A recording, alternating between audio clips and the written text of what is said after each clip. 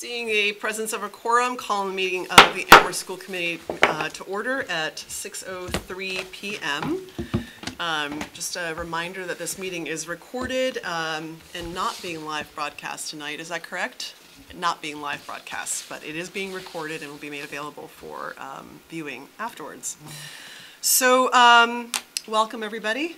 The first item on our agenda is to approve the minutes of September 25th. So I'll give the committee a moment to review the minutes. If you have any edits or comments. Mr. Demling? I just want to note for general purposes that we always get these minutes ahead of time in electronic form, so we have the weekend to take them out. I always used to wonder as I watched these meetings why the minute approval went so quick. That's primarily because of that. Excellent point. That's so right. That's right. For public edification. Ms. Westmoreland does a fantastic job of making Yes. sure we get our materials ahead of time so we can review these efficiently and effectively. Okay, so I will take a motion to approve the minutes. I'll move to approve the minutes of September 25th, 2018. Great. And a second? A second. Thank you. All those in favor? Excellent. It's unanimous. Thank you very much. Meeting minutes are approved for September 25th. I should also just make a note that Mr. Nakajima will not be in attendance tonight. He is traveling. We're in the process of about to start traveling, so he sends his regrets. Okay, so the next item on the agenda is announcements. Does the committee have any announcements tonight? Mr. Demling?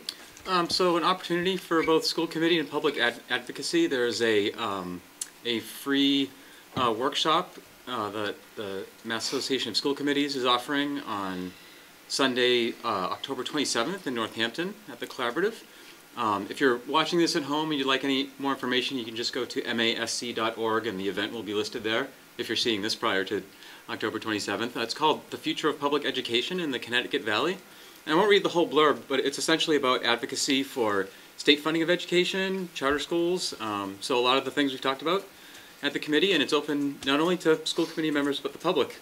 And you know, I mentioned that not just because those issues are always vital to us, but you know, personally, when I engage in advocacy, it often happens most intensely after really despairing or bad news at the national or international level. And I probably don't have to remind you of which Supreme Court and which climate change reports have come out this week that have been some pretty terrible news on that front. So I always sort of focus back into it's about voting and it's about organizing, and this is a perfect way for the public to organize. So if you're at home thinking about how do I get involved, this is a great opportunity, very local. Great. Thank you very much, Mr. Demling. It is a great opportunity, and I hope to see our committee members there, Mr. and Dr. Morris. I think is it Saturday, the 27th? Oh, did I say Sunday? Yeah. Saturday, October 27th. Sorry, I just wanted to make sure that was clear. Thank you. Any other announcements from the committee? Okay. With that, we will move to public comments. A reminder, if anyone has public comment, to please come up to the mic, state your name, and you have 3 minutes. Thank you, Jean Fay, President of the Amherst-Pelham Education Association, and I wanted to extend thank yous to the school committee for looking at the infrastructure issues that we're facing. The staff are very appreciative.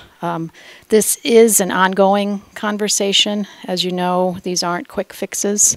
As recent as last Friday, I was notified by Wildwood staff that they're continuing to find fresh rodent droppings in areas where students and staff are frequently. At Crocker Farm, which is the building where I work, this afternoon in the computer lab, very wet area in the ceiling tile directly over computer equipment, which leads to another issue when we have infrastructure issues and they're not taken care of. Then we're looking at perhaps more expensive issues down the road when equipment gets damaged. So again, thank you, and I look forward to continuing this conversation. Thank you.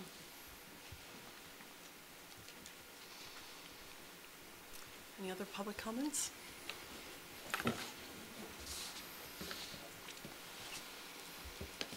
Okay, seeing no other public comments, we'll be closing public comments. And moving on to the next item on our agenda. We're just zipping along tonight. Oh, see, there you go. You did it. Yeah, I'm sorry. It's just, you can't help it. Can't help it. Okay. So moving into the superintendent's update, Dr. Morris. Sure. So I'm going to start with the Amherst Media, which is not on the page. So I want to thank Amherst Media and their patience. So there's been 2 or 3 meetings in the last month between our information system staff and Amherst Media information system staff to try to resolve the issues that we've been having. And so the district purchased a new, I believe, mixing board. I'm looking at the Amherst Media staff member to make sure I have the term right, but I think that is correct. It's not my area of expertise, which will hopefully resolve some of the troubles. So we're now in the basically the process of rebuilding the infrastructure that we had to help with that. So we have mics, so we're still using that camera because we haven't linked all the sound and all the cameras, but we're kind of rebuilding the system essentially so that this can be better or restored to improved work in the future and the live feed and all that. So thanks to Amherst Media and our IS staff for working on that. Also want to thank Amherst Media for just 3 other things, and then I'll go on to what's on the page. So some Amherst Media staff, including an intern who is a high school student and was my student at Crocker Farm, so I feel very personally, wasn't my student, I was the principal, but I still feel very personally connected. We're at the first day on the Common filming, and so they're still they're really working on mixing that video to make it, because they have a lot of live video, but it was a long event with a lot of things going on. So in the next couple weeks, we'll have that to share with the community. We did a taping last week for the principal and assistant principal of Wildwood, Miss Estes and Mr. Yaffe, which I think people will really enjoy watching, getting a taste of Wildwood, and also what really helped is their interactions flowed into the video. It didn't feel sometimes, I send questions in advance, but there's a push-pull on whether that's effective or not, but they did wonderfully. And the next video that will be shot, we're still working on the scheduling, but I think it'll be this month, is on the elementary garden program. So Jen Reese, who's our elementary garden and science coordinator, and Farmer Leela, who is both a local farmer and then supports that program, will come, and that'll be on Amherst Media later. Well, the filming will be later this month. So thanks to Amherst Media for all that you do. I just want to take a moment, Dr. Morris, to acknowledge how incredibly valuable I think these sessions are. We've heard from various community members in the past academic year or so who have tuned in or have seen the links to the various videos that Amherst Media posts of these sessions. People, suddenly becoming aware, almost sometimes for the very first time, of who some of the staff are and some of the programs that we have in the district. So I just wanted to extend, my thanks for that, because I do think it is an incredibly valuable resource, and we're able to use Amherst Media in a unique way. I guess maybe not so unique way, but because most people are coming to it through social media, it becomes sort of a new way of seeing that. Thank you very much. And I really enjoy it too. It's actually really nice to get to stop and talk to people about their craft. That's not typically in the average day. It's not like, oh, how are things going? And we have half an hour to riff on things at Wildwood. That's not, while I work closely with Mr. Yaffe and Miss Estes, it's not our norm to stop what we're doing for half an hour and chat. But I think that's much more, it comes out much more in terms of what the community can gather and understand and kind of learn about. So thank you. So just a couple things that our CPAC, Special Ed Parent Advisory Council, is hosting a basic rights in special education workshop October 22nd, which is Monday, unfortunately for us. That's when, if any of us wanted to be here, we have an Amherst School Committee meeting that night from 6 to 8 in high school library, which I'm just now wondering about a space conflict from 7 to 8. So we will work on that. But it's something that's done roughly annually, and so for some families it's good to have the refresher. For other families, our families change all the time, right? Not just because of transiency, but some students graduate, some students join us, and we're just very fortunate to have the CPAC that supports that work in the way that they do. I was able to attend the first half hour of the last CPAC meeting. Mr. Demling was there as well from the Amherst side, and just how fortunate we are to continue to have long agenda meetings where we're functionally, creating a better environment for our students.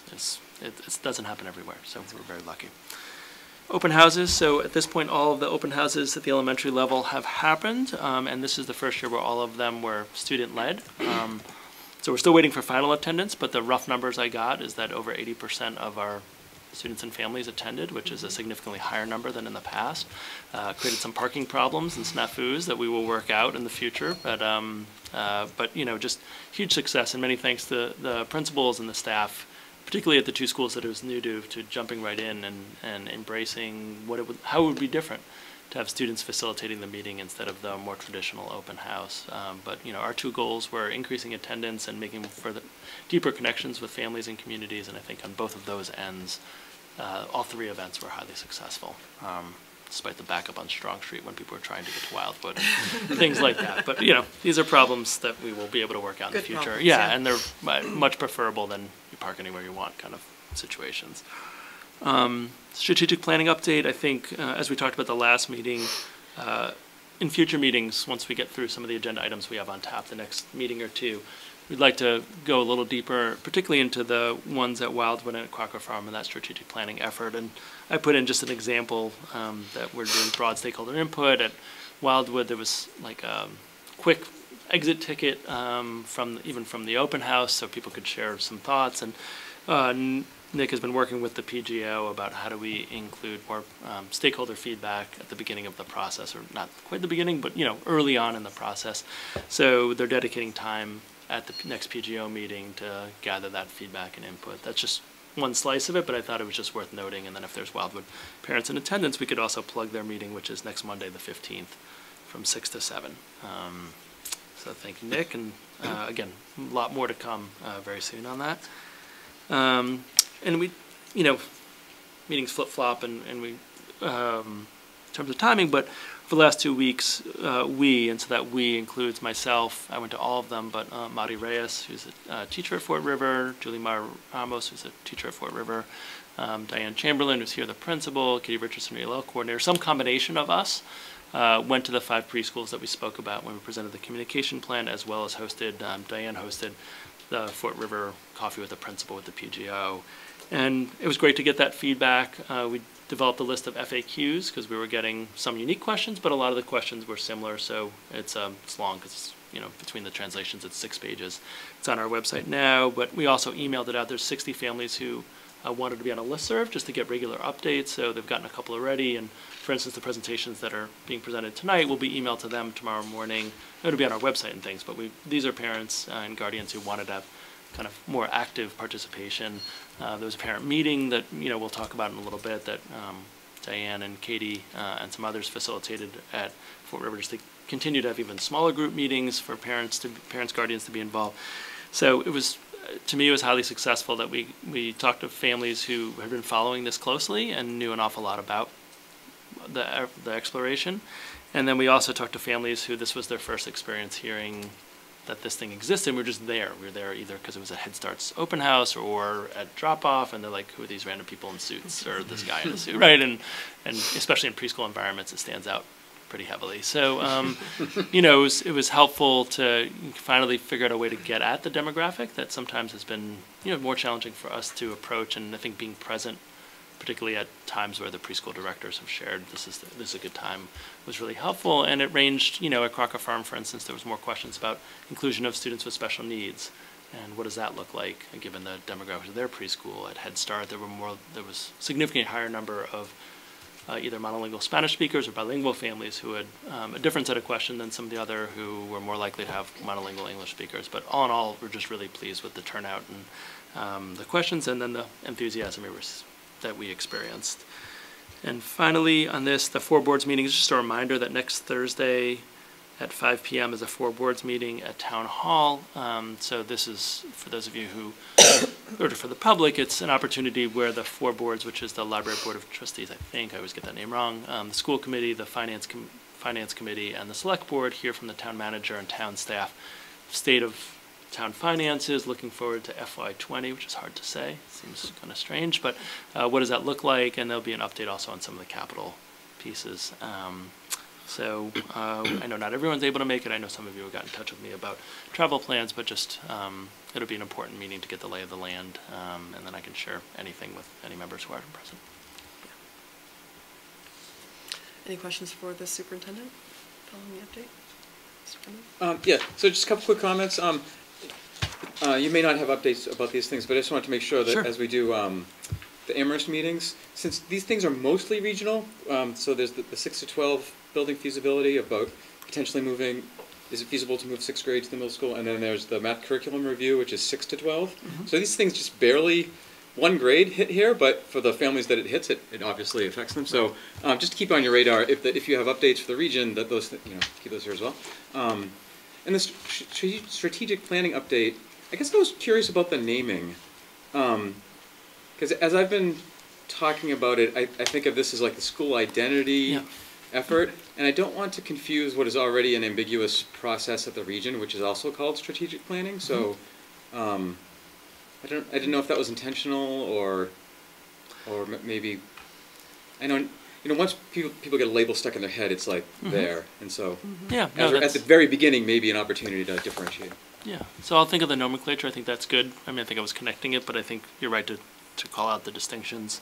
The other two, I mean, on the 6 through 12 and the math curriculum review, both of those we'll have more updates. We're getting, those both have financial aspects that have to do through RFPs. So I think in the next 2 weeks, we should have more information we can share publicly. Maybe 3 weeks, but yeah, coming soon. Any other questions for Superintendent?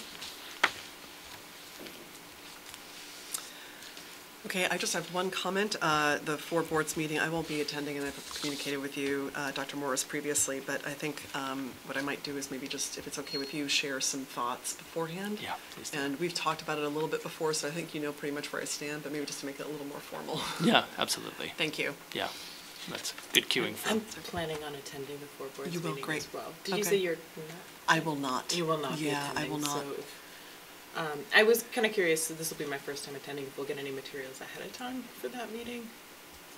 I will check with the town manager on that. I think it's varied. It has Okay. varied. Okay. It's a pretty long, in the past, oh, I'm sorry. Go ahead, Dr. Morris. If it's similar to in the past, it's a pretty lengthy slide deck as well. Okay. So with heavy-duty financial slides and charts and things like that. So I will see if it's possible to be shared with you in advance. Mr. Demling? Yeah, I think last time we got that slide deck like within an hour of the meeting. Okay. Because I think it's news Makes it that hard to- some of it is news that people are waiting on, Yeah. right? So I think that's probably part of the thinking. Do we need to have a quorum? So I will be there. But do we need to have a quorum? Of our school committee? Typically, I mean, what they end up doing is when there is a quorum of the different committees, they will call those meetings to order. So we will post the meeting as an Amherst School Committee meeting, and I believe as well just an Amherst School Committee. And then, if there's no quorum, then it's just members in attendance. But Okay. yeah. I'll be there too. Maybe it's I an think I might be the only opportunity to person. wear our new There you patches. go. Excellent point. Yes. Nice. Yes. Well played. And there is, just to clarify, I think even when the town has not gotten the decks to participants in advance, they do a pretty good job of reviewing all of the material and all the details and allowing time for questions. But yeah, I think that is a challenge. Okay. Yeah. Okay. And just maybe worth saying that, and I can answer any questions as could Mr. Adonis, but it's a presentation made to the 4 boards, and there's time for conversation and questions, but it's a little different than, we posted a school committee because it's possible that dialogue will come up that would trip an open Right. meeting law piece, but we are not the facilitators of the meeting. Okay, so with that, the next item on the agenda is new and continuing business, dual language exploration and planning. I want to ask Ms. Chamberlain and Ms. Richardson, would you prefer to sit down and present from up here, or okay, so I'm going to slide over. Yeah, we're gonna join you, because they went up the back. Excellent. That's okay, thank you. We have a big table here, so grab a seat. And thank you so much, both of you, for coming back again. Sure. You're bumping over one mic, or am I Yeah, I'm gonna- going to Okay. Thanks for having us. Yeah. So maybe I'll do a quick introduction, but this is Great. So I'm not going to belabor the introduction because I think you'll get a lot more out of hearing from Ms. Richardson, Ms. Chamberlain, you will from me on this. But I do want to just contextualize the work a little bit, which is a tremendous amount of work's been done. I think I shared at a prior meeting that when Mabe came and worked on the La Siembra retreat, they created all these Google Docs that we were supposed to continue. And frankly, they say until they come back to visit a district, the Google Docs stay unchanged. But they can see our progress because they have access, and they were just amazed at how much, every time they looked, there was more and more work that was done and more decisions being made.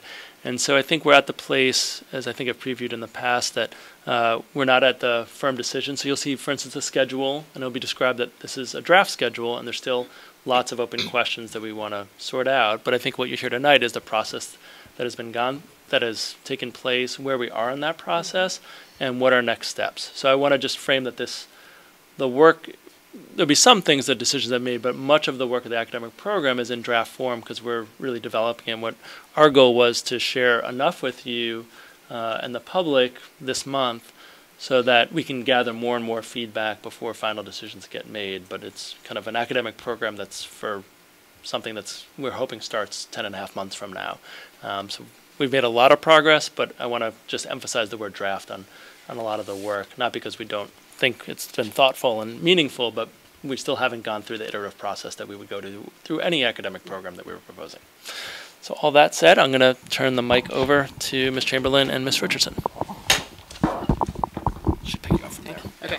The other thing I just want to add on to what Mike is saying is the learning process for us, I think, has been really phenomenal. Every time we do open it up for comments from families or from staff members, it's the perspective grows, and it's been really, really helpful as far as us learning as leaders and making sure that other perspectives that are outside our building are really listened to. It's fantastic. So I appreciate all of you that have been showing up and contributing, and it's been really wonderful to learn together.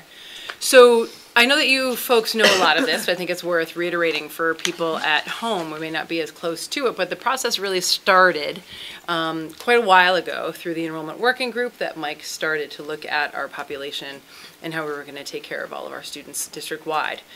So there was a report that was generated that was shared with the community last spring, and there was a strong recommendation that we look at a dual language program, which kind of started all of this research.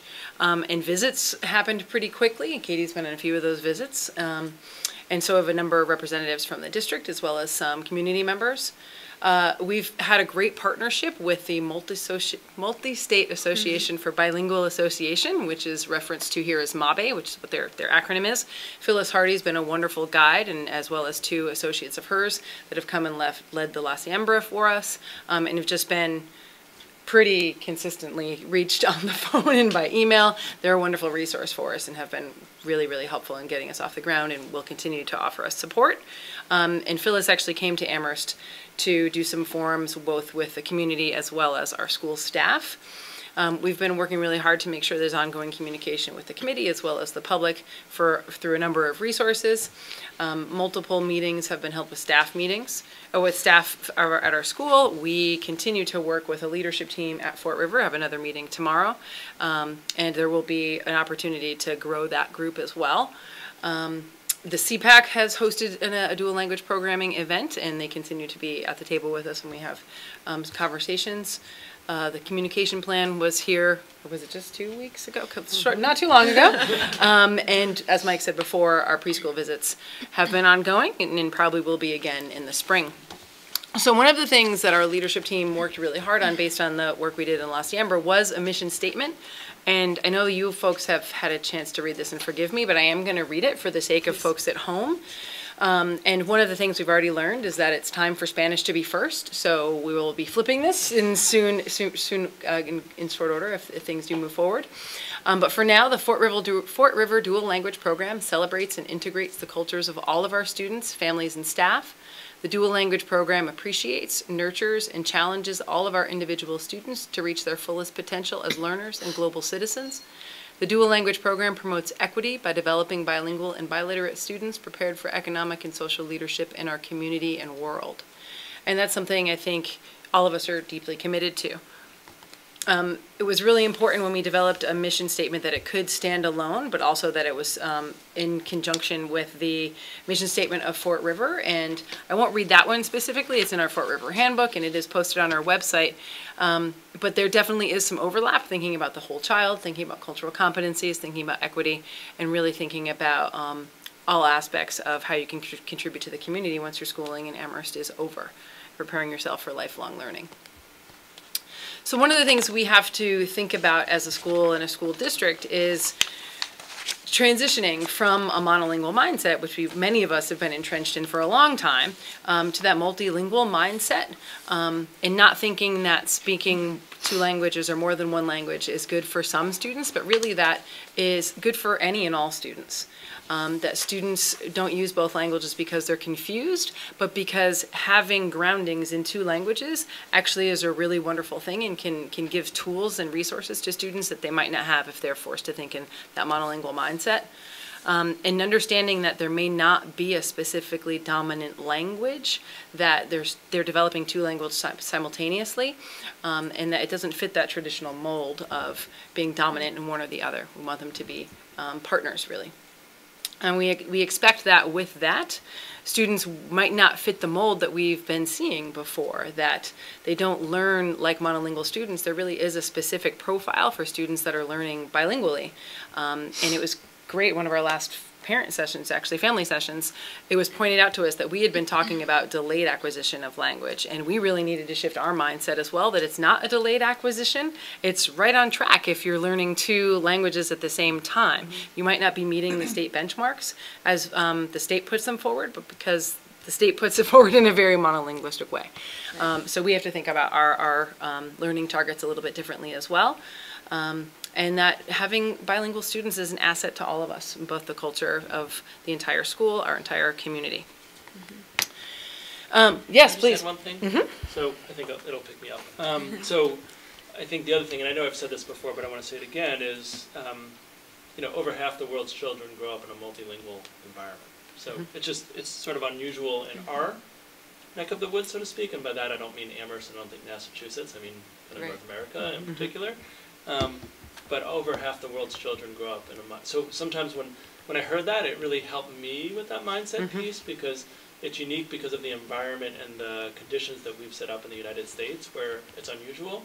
If you look at the world, kids all around the world are growing up in this. So it's a condition we've created. It's not necessarily the condition that's the norm across the world. Sorry, I wanted to... And that's true for all of our English learners, right, every day, regardless of their program model. So it's something that we've been thinking a lot about across the district, but that this really helps further that conversation and deepen it. So.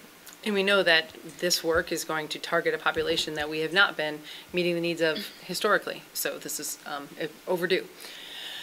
So thinking about school-wide integration of the language and the culture is a vital aspect of things as well. So Fort River will look a little bit different, right? We expect to have signage throughout the building. We do hear a lot of Spanish already in our hallways, but we certainly will encourage and continue to grow that. That will be a lot more Spanish in the hallways, and a wonderful thing. That we imagine doing assemblies and public events in Spanish. We are already growing our multilingual section of the library to represent not only Spanish, but many, many other languages. Actually, our librarian just did work last year and just did a really wonderful culminating event with some of our kids that are dual language skilled already, delivering books in their native language to Amherst College. Folks, it was a lovely event. So like I said, community events in Spanish. Hopefully, it will be an opportunity for more of our community members to volunteer in our schools. We have a good number of people that are volunteering now, but they tend to be people that are not as linguistically diverse. So we're hoping to really bridge that gap there too. And have a balanced use of language in all of our publications. As I said before, so the line that was shared was, folks that speak Spanish have scrolled long enough, so this is going to be a time where Spanish is going to be actually the dominant language in many of our publications, and it's overdue for that as well too. So thinking about our demographics in the community, Fort River students right now, there's 24% of them that have a home language other than English. That's not all Spanish speaking, but we've got a quarter of our population that are bilingual already or learning English. Percent of current Fort River students whose first language is Spanish currently is 10.4, but that's K to 6. And if thinking about just our kindergarten students, the average for the last 4 years whose families self-identify as having a Spanish language background is 19. So we do have the population to support such a program, that's for sure, to make sure we meet ratios that are really on target to what most programs have. So we have a balance of, yeah. Balance of what we need for Spanish-speaking models as well as English-speaking models. I think just adding to that, this is all self-identified in terms of families self-identify as having a Spanish language background, so I want to emphasize that there's, to the point Diane raised earlier, there's a range of what it means to have Spanish in your home, and some people fill out forms in certain ways for a whole host of reasons. So I just want to emphasize that that's a self-identified number. We expect the number of students who have exposure to Spanish to be higher than that. Yeah, greater than that. Thank you. Correct math language. But I just wanted to note the self-identification is a big variable in all that. Great. And I just want to pause here for a second. We didn't talk about whether or not you wanted us to wait until the end of your presentation for questions, or if it's okay for people to just ask them as they come up. Okay. So does the committee have any questions for either Diane or Katie at this point? Spitzer? So I actually read all the slides ahead of time, and when I saw the number 19 in this presentation and the number that you have about 30 kids 25 to 30 kids every year in kindergarten, so that really surprised me, seeing that potentially there are 19 out of 30, then it's only 11 kids out of the incoming kindergarten class who might not have Spanish exposure at home. And I'm just thinking I'm misinterpreting these numbers. So I wanted to find out what the right interpretation of them is, because I think it's in the next presentation that was dealing with the enrollment, so I don't mean to go too far ahead, but it just seemed like a really high share of the kids. Yeah, no, that's a really clear answer. That the 19 is average across the district. So including all K enrollment, which is why that seems awesome. So yes, throughout the entire town. Yes, exactly. Okay. That makes a lot more sense. That was my question as well. So okay, great. That was I'm sorry that wasn't clear. In the last 4 years, so sometimes lower, sometimes higher. Right. There's a range there. Great. Mr. Demley? So it's funny, every time I hear a new presentation on this topic, my awareness is split into 2 tracks. There's like my heart, which is like, oh my God, this is so awesome. I get so excited hearing about this. The cultural affirmation, the prominence, like in this day and age, what's happening in this country, it's so great. So, but to be more productive, okay? I mean, I could just gush like that all night, but so then the other track is okay, analytical and questions and stuff. So, so when you talk about, I'm thinking about the other class that's not dual language, and how so much of this is awesome for the school culture. When I think about assemblies presented in Spanish, Spanish being the prominent access point, it sounds strange to think that if you don't speak Spanish, or if your child's not in a dual language classroom, you might feel like a little, you're not as centered, or I don't know what the word is, but I don't know if you've thought through, as you've gone through building up this program, what it's going to be like for the children and staff in that other class. We are thinking about that, and I can't speak to specifics exactly yet, because it's something that we're thinking about, parallel. Yeah. But it's other people have raised the same issue. We don't want kids or families to feel like they're not getting this great thing. I think the education that students are getting now is pretty great also, if I do say so myself.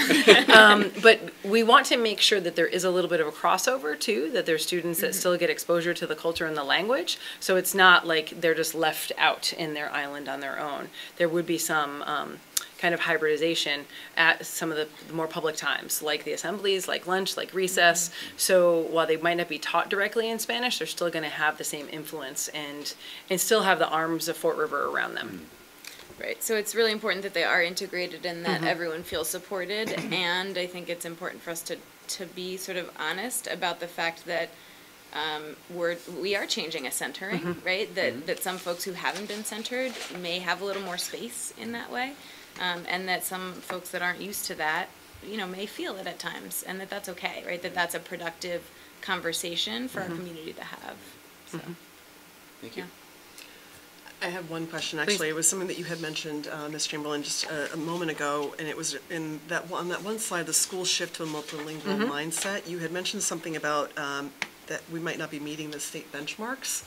And so it just led me to ask myself and to you, so what does that mean for our district, right? If we're not meeting state benchmarks, is there some sort of, we've seen some of the fallout from the MCAS, and, I think a lot of people feel very strongly that this is an important position for our district to take. But in terms of this specifically, what do you see as there being any potential problems?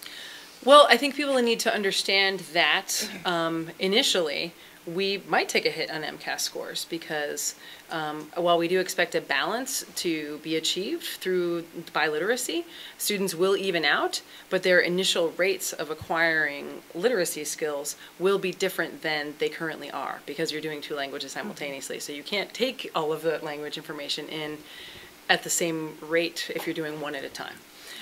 So, like I said, instead of saying there's a delay, there's not a delay. You're learning two things simultaneously. And but your linguistic resources are spread, right, across, and they inform each other. So that's right. Yeah. So there's a richness that's being developed that isn't developed in a monolinguistic brain, and neural pathways that are being developed that are not being developed in a monolinguistic brain. But there will be some different statistical data to look at. And at least that's what we've heard from other districts, right? We don't know. Right. We know that after, so third grade is the first year we have MCAS. 4 years in, we should be getting closer. There are definitely studies that show students really getting close to that same level of achievement at that place. But the recommendations are that they'll really reach by 5 or 6 years in to a program that they'll reach sort of equivalency with monolingual peers in those sorts of measures, right? So, yeah, we have to have that conversation to let folks know, right, that this could look different for a little. And it's really important that we choose the appropriate assessment tools to make sure we're assessing and measuring progress for students because if they're not making progress, we have interventions that we have to put forth, but those assessments need to measure exactly what the expectations are for that stage of literacy development. I think it would be valuable to have, some resources for us to look at, like some data. You just mentioned there's, been some research done. Yeah. If we could see something like that, I think it helps inform our thinking a lot, on this process. Dr. Morris, you look like you wanted to say something. Yeah, I think the only thing I'll add, I don't want to belabor the point because I think it was stated, but, so if the research is indicating it takes 5 years for students in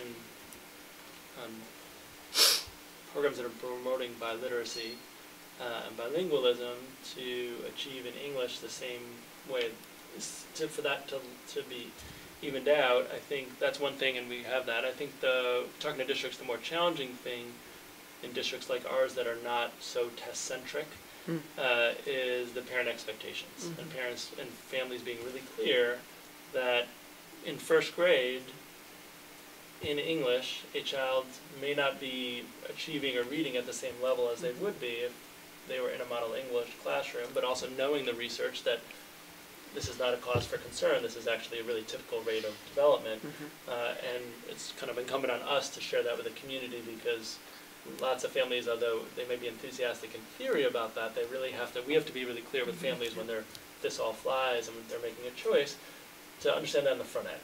Right, it's not fair to families to be like, whoa, I didn't know that my first grader might not be reading at the level that his or her sibling was 5 years ago or 4 years ago at the same level. I mean, it's really like, a commitment to the program and a commitment to understand that these things do level off and actually exceed in the future, but at a specific moment it can be really hard for a family. So, I mean, I think there's the MCAS score piece, which there's a lot of data on, but the more affective piece for families is one that I don't want to miss in the mix. And the other thing I think about is trying to provide resources for the community on how you can support literacy development in the home, in the car, what kind of things can you do to make sure you're having your child just use their language in as many ways as they possibly can, which is something we're still trying to do now in a monolingual mindset, but really kind of pushing that a little bit and saying if you're supporting the program, these are some things you can do with your child at home as well. Yeah, and I have to say just from a personal, sort of anecdote piece for what it's worth, I was working in an early literacy, an organization that was focused on early literacy and early brain development. And I also happened to be a bilingual parent, right? And was, at the time, my children were actually young toddlers, just learning language. And I started out speaking to them only in Spanish, and my partner would speak to them in English. And before they went to preschool, that is how we kind of communicated with our kids, right? And it was all great. When they started acquiring language, there was a moment where I kind of shut down and stopped speaking to them in Spanish because it felt so vitally important that they be able to acquire language, quote unquote, at the normal rate. And, it is definitely, and I was a person who had been trained and understood the importance of all of that, and I came from that personal experience. But when push came to shove, it was my kid, and I wanted that child to have language and be able to communicate with me and be able to communicate with my husband and do well in preschool, and all of that stuff definitely goes in there. So I think it's something that, not to overstate, I think personal anecdotes, you'll find from both ends, of course, of the spectrum, but that will be a particular challenge. And as you said, Dr. Morris, I think for parents and caregivers in particular, definitely something for us to be very cautious about and to be, careful with. And to have parent education starting even in preschool, right? If we have families that are intending to enter this program, we want to make sure that families feel supported in building their home language too. Because that's going to help us prevent attrition as well. We want people to come to the program and stay in the program, so. So I just thought this is so exciting, and I wish my kids were younger. I do have one. I want to go back to the students that are not going to be in this program. Sort of building on your question there, because you talk about conversational groups during lunch and bringing in community volunteers, and so in what way are you thinking about involving some of those the students that aren't in the dual language program and some of those community-wide Spanish forward opportunities, such as the conversational groups? If an assembly is in Spanish, how are the children that are not in learning Spanish or in the dual program, I guess, going to be able to participate in that? And then third, is there going to be opportunity for them to learn Spanish, maybe not in a dual language environment, but as another curriculum, part of their regular curriculum? I'm going to try to break that down to a couple of questions. So the last one. Sure. Yeah. Well, the second question is actually one that I find really meaty, right? So if you're not in the dual language program, but you might be experiencing community events in Spanish, you're going to fully participate.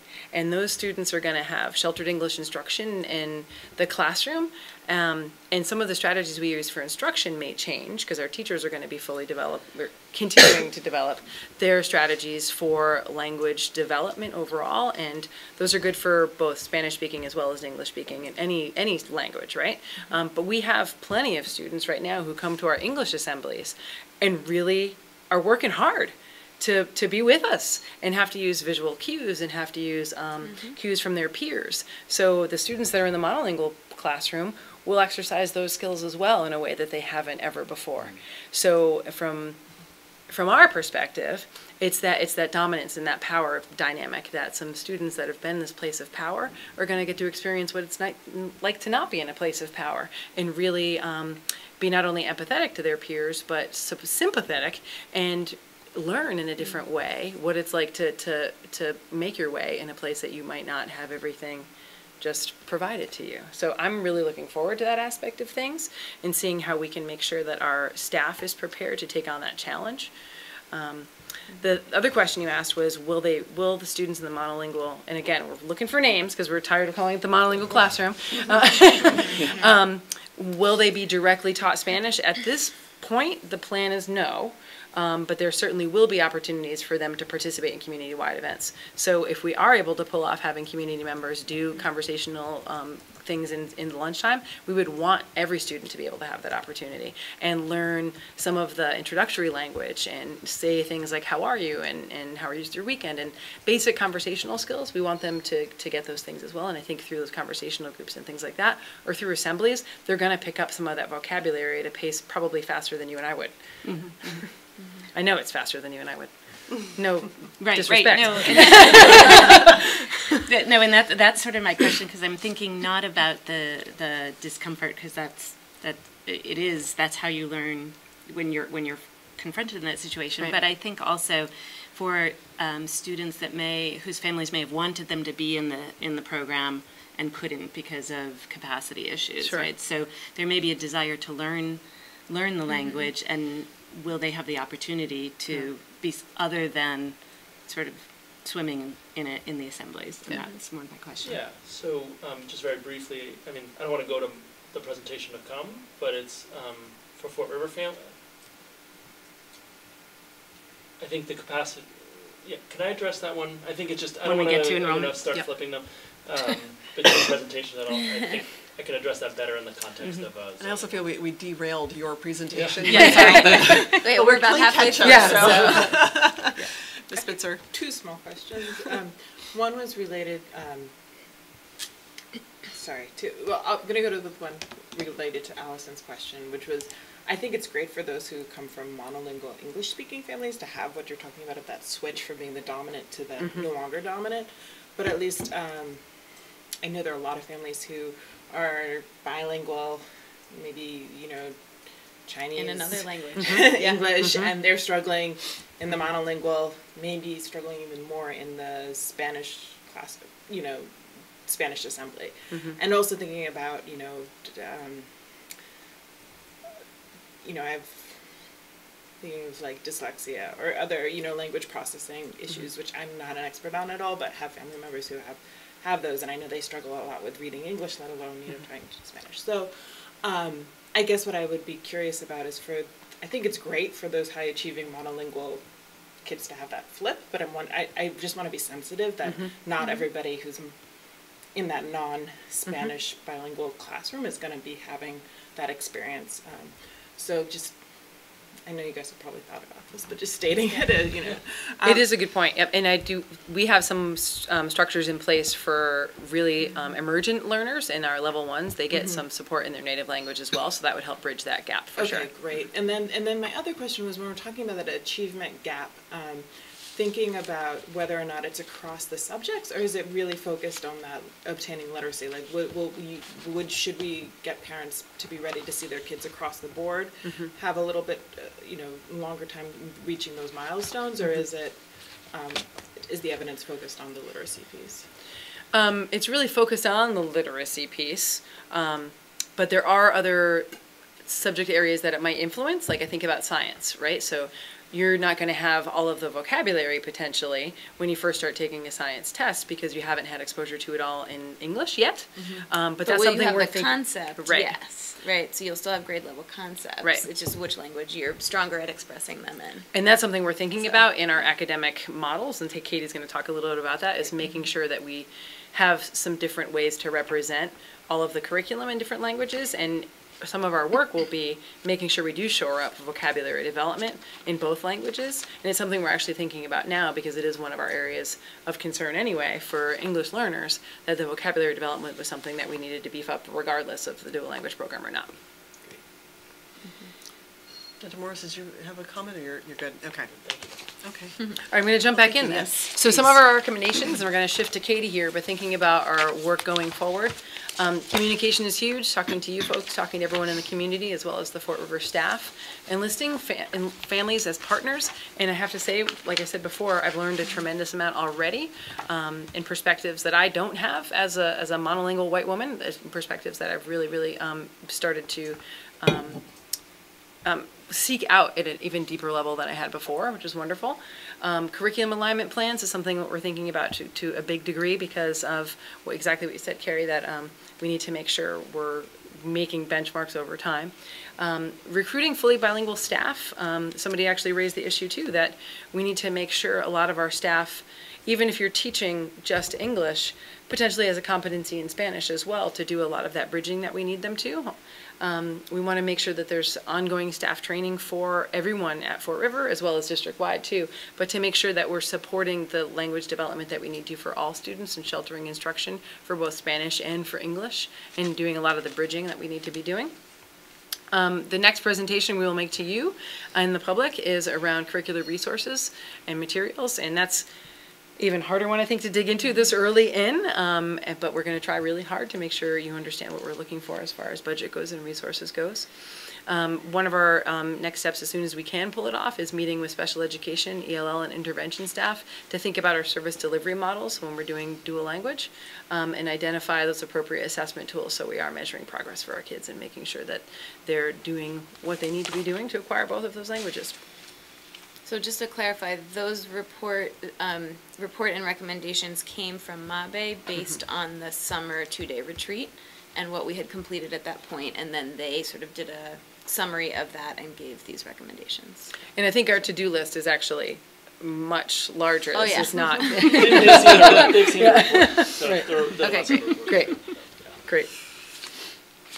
Okay, so in thinking about the academic program, certainly we've had all of the contact with MABE, but a lot of resources in talking with colleagues and other site visits, asking them, for their schedules and their language allocation plan, and how are you doing this piece and that piece. So here's just listed a few of those.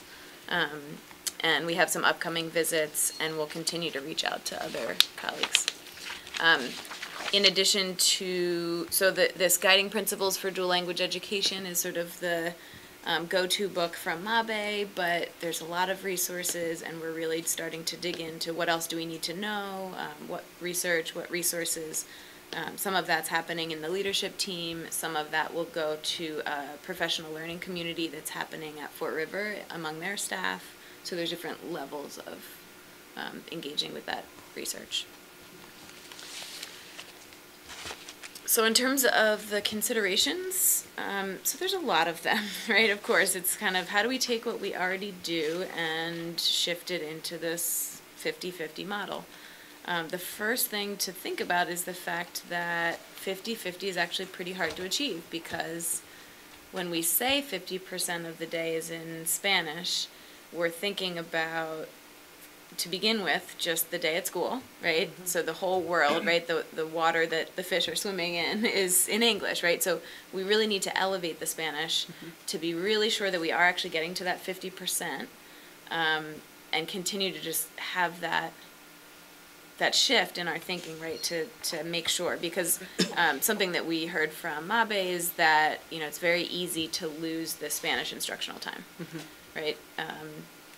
For example, specials, right? If you'll see that we included specials in the English time because we don't have staff yet that are able to teach across specials in Spanish.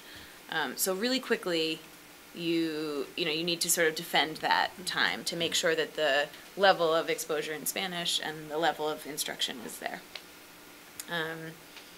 We are hoping to really build the literacy foundation in Spanish in a big way, because research shows that for English learners, that is a huge asset, and helps promote their academic success long term if they learn how to read and write in their first language first, and then transfer those skills. That being said, we also have research that says you can do both at the same time. They're not going to be confused, right? And we do want to make sure that there is some explicit literacy instruction in foundational skills. The recent move towards the K2 phonics focused curriculum in the district is not something that people feel comfortable getting rid of, so we'll make sure to include that piece while giving more priority to Spanish literacy right up front.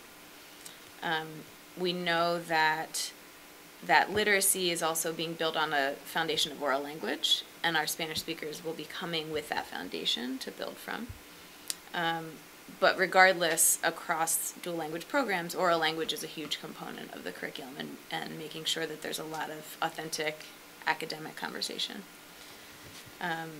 We want to make sure that when we're teaching in Spanish, we're using authentic methods and authentic materials, that we're not always using translations of English materials, and that we're not pretending that the structure of the Spanish language is the same as the English language. Examples are that their vowel structure is really different, so it doesn't make sense to sort of parallel the way that we do phonics in English. Spanish is much more syllabic in the way that you think about reading it, so the instruction looks different. So that's a piece that we're learning more and more about, is sort of what do we need to think about, and how do we do that in a way that's authentic to what that language is made of, right, foundationally. And we want to make sure we're bridging across contexts. When we say bridging, we mean to make sure that even if, say, math is taught for a whole year in one language, that there's some exposure to the math language in the partner language, so that students have a little bit of cross language connection, even if it's not the primary teaching. So all of that said, here's the first draft, and really it's a draft. We did a lot of thinking with our leadership team, but there's things to keep teasing out and considering. This is really only just one possibility. Right. So the main idea you see in terms of structure is that half the day is in English, half is in Spanish, right? So the green and blue flip. And we really wanted to have lunch and recess at the same time across the grade level. So both the dual language classes and the monolingual class, so that everybody could have those times together, both for community building, but also for these opportunities for language exposure. So that's a piece that I think we're feeling pretty good about in terms of the draftiness. But we're looking at, so one sort of discussion is around, do we integrate unit study and literacy? Certainly a lot of dual language programs use that kind of a model because there's a lot of crossover, and it makes sense to sort of bridge across the content with the language. And just for clarification, unit studies is typically where we Yes. deliver our social studies and our science curriculum. Thank you. Yep. Right. So that's one thing that we're considering. Originally, or another draft of this, is that unit study could be on the English side where the centers are, right? But there was some conversation about wanting to have more space for interactive small group work on the English side, which is why this draft has the centers there for literacy and math and the integrated language arts and unit study.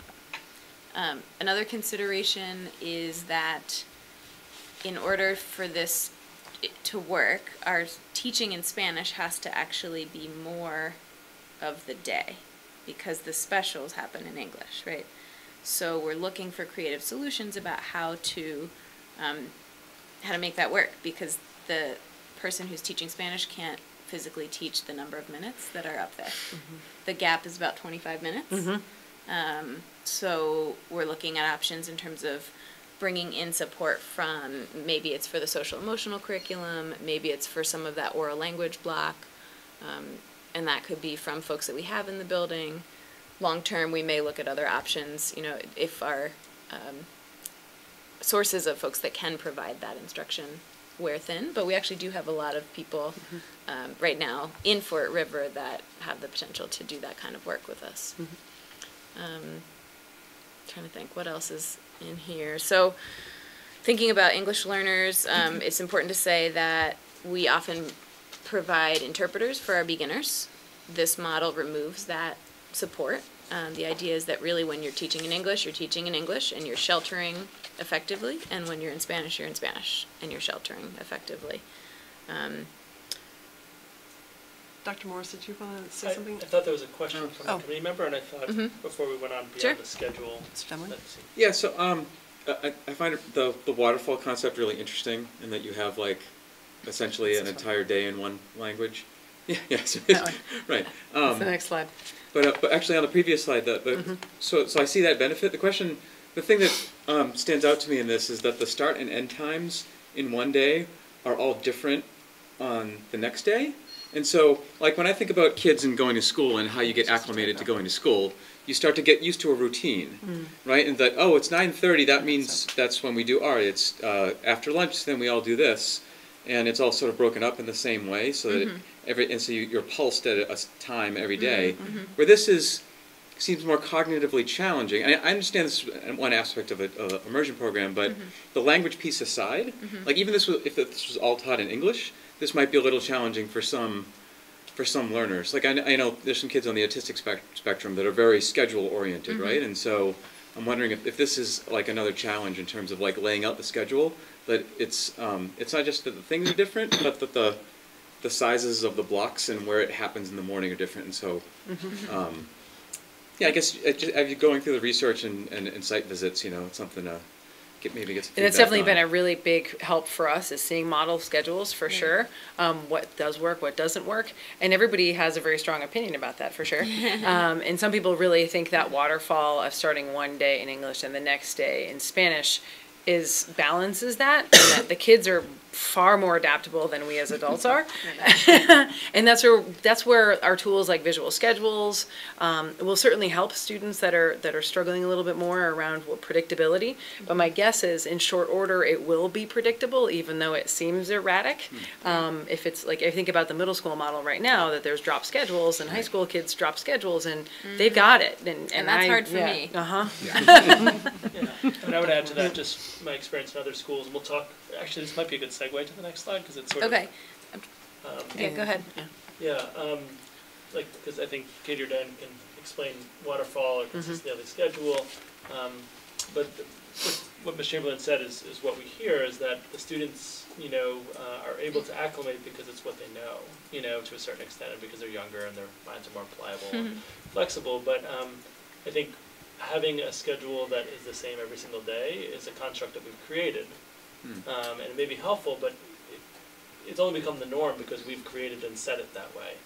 And so what we heard, because we asked that question explicitly in Harrisonburg when Ms. Richards and I were there, and they asked it in some of the other places, is that what they find is that, again, kids are more adaptable, but sometimes they're more adaptable because their lives are not set in schedules the way adult lives are, and it's the adults actually who struggle more with having a schedule that might be different, and it doesn't have the same routine, and so there actually needs to be some work done with the adults around professional development of how that might look like. How might you expect different things from a kindergartner if you're teaching math at 2:10 instead of 9:20? Right? There's like a pretty wide variation of 5-year-olds at those two times, and so a lot of the work actually is on the adult end. It's all for the benefit of kids, but in terms of who struggle and who needs support, the adults really have to gauge their expectations based on where they are in the day, especially with the youngest students.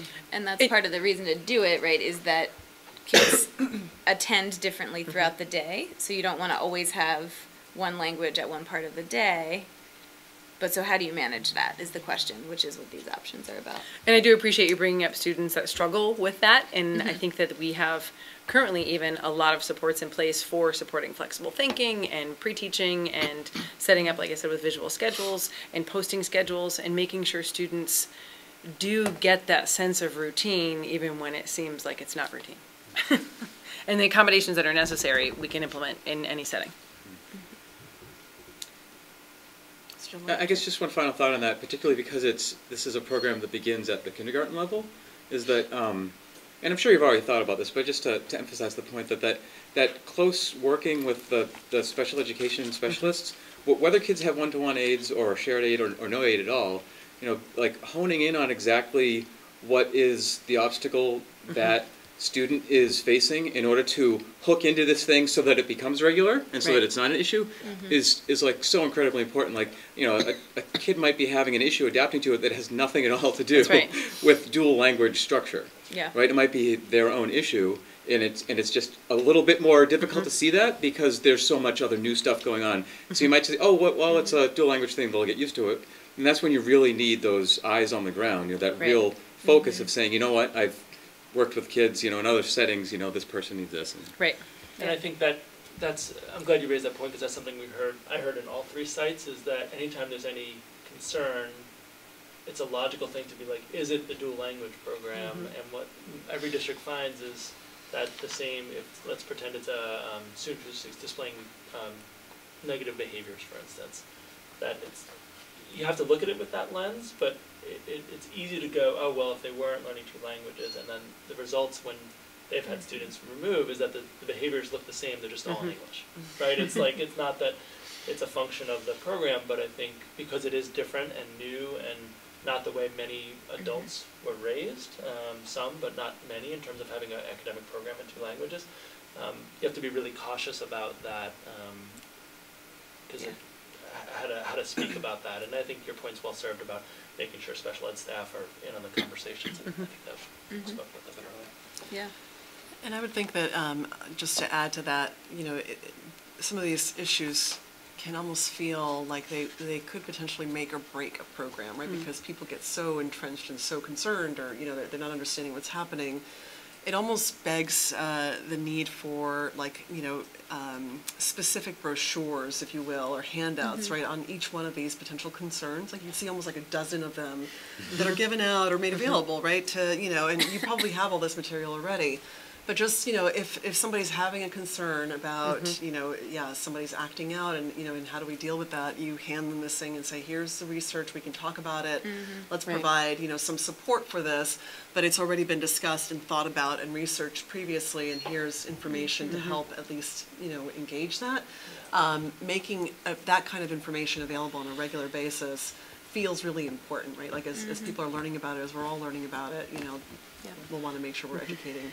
Yeah, and before we get to this, just to comment, just to respond to that briefly, I agree. And one of the huge advantages Fort River has on the staffing model is that 2 of their mental health professionals are fully bilingual and can think through, what's language acquisition, what's not language acquisition, and it's really a huge advantage that Fort River has now in general to have that level of bilingual mental health staff. But particularly as we go down this road, it'll become, I think, even more crucial. Sorry.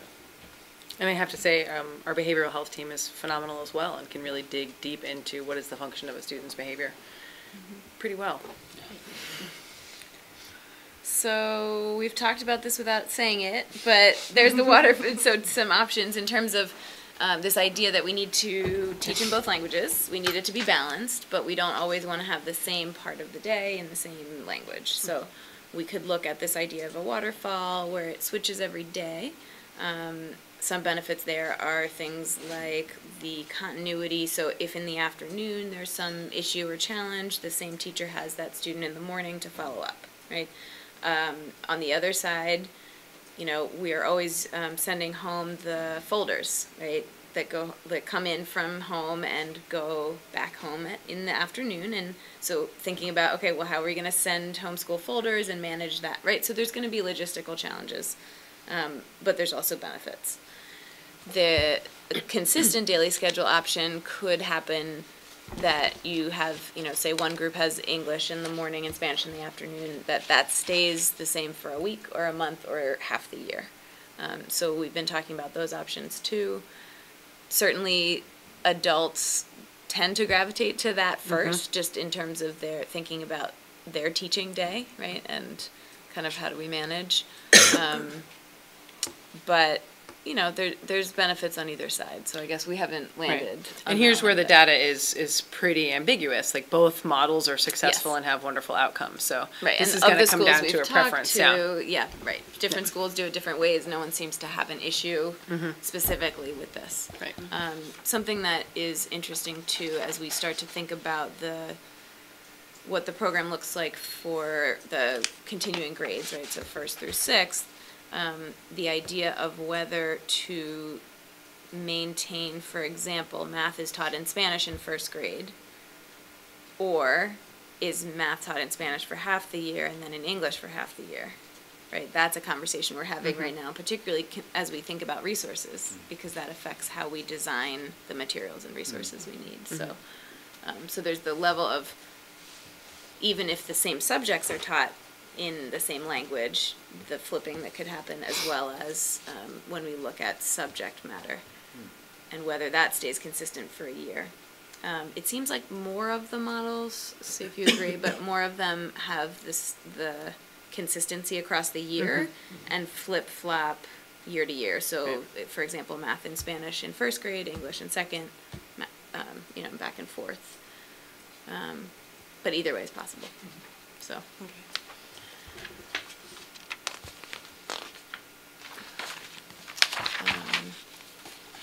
Yeah, and I'll say some of that too. We're having conversations with our science coordinator to say, what do you think about this? Right? So we're reaching out to different folks in the district to have those conversations too about what could make sense.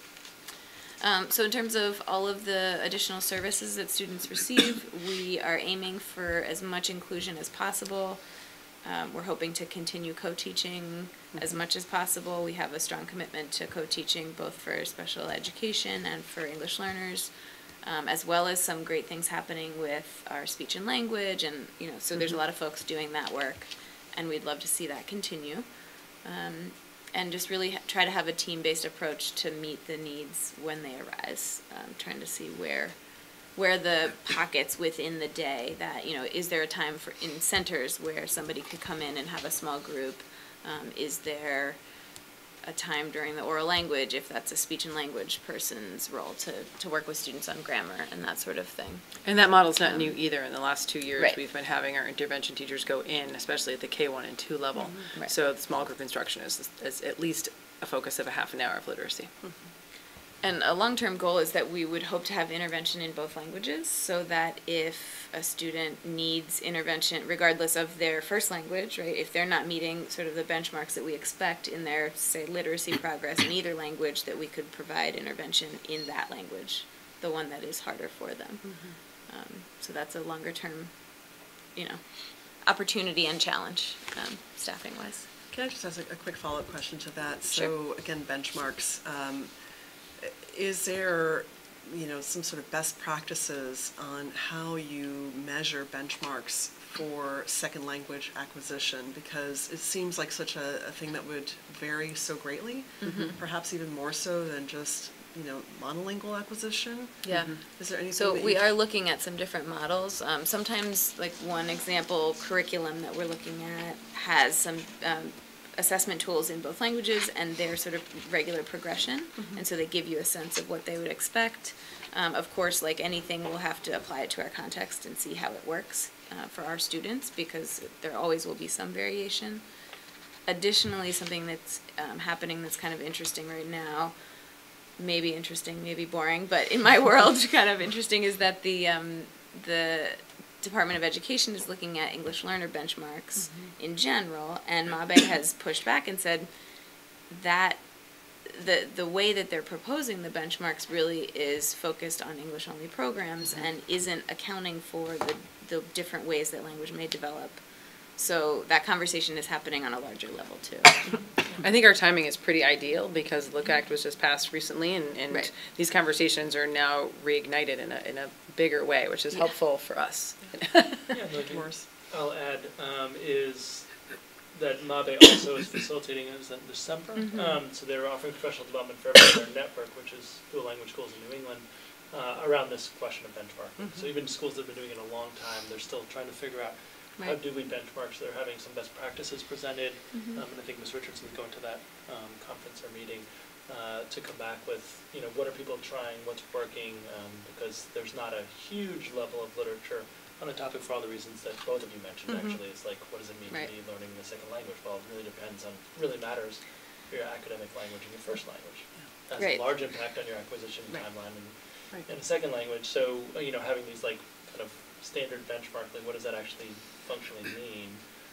Sort of was trying to get at this quote about MCAS 2 weeks ago that I think got lost in the Gazette. Not because they didn't try, it's just too complicated a term to describe. I didn't do a good job talking about it, but I think we're going to learn from other districts and experts in the area, and it's nice to know everyone's working on it, even if they're not a new program. They're continually refining that very topic. I'm glad you mentioned other districts, because I think that's how we can use our partner schools that we're going to visit in a big way. Is what are they using for tools already? Yeah. Right. And knowing that, again, for me, it's exciting because a lot of our standardized tests aren't normed for English learners, period, and we're using them all the time, and we're doing the best we can to make that equitable and to have the conversation about how do we interpret that data, but that's happening all over the place. Yep. So. Thank you. Yep. So we've talked about this some, but this is a slide from our MABE, our 2 days with MABE on sheltering and the importance of that. This is essential for English learners across all of our programs. It's good for everybody across all of our programs, but it's essential within this dual language structure. We saw when we were visiting so a classroom that Dr. Morris and I visited, we saw that the Spanish was very well sheltered, but the English was not very well sheltered. So this is something that we need to be really attentive to, right? That it's new, and maybe the use of these techniques to provide access for our English speakers learning Spanish would be more, there'd be more focus there, right? But in the English-speaking classroom, there was less focus for the Spanish speakers learning English. This is, again, something we're working on across the board. but just making sure that for whichever language you are learning in and for whichever language is stronger or, a combination of linguistic backgrounds that you're bringing, that the teachers are providing instruction in a way that allows you to access content. So that's an ongoing process. And those are some examples, but there's a lot of work around this from different sources that we're sort of pulling together.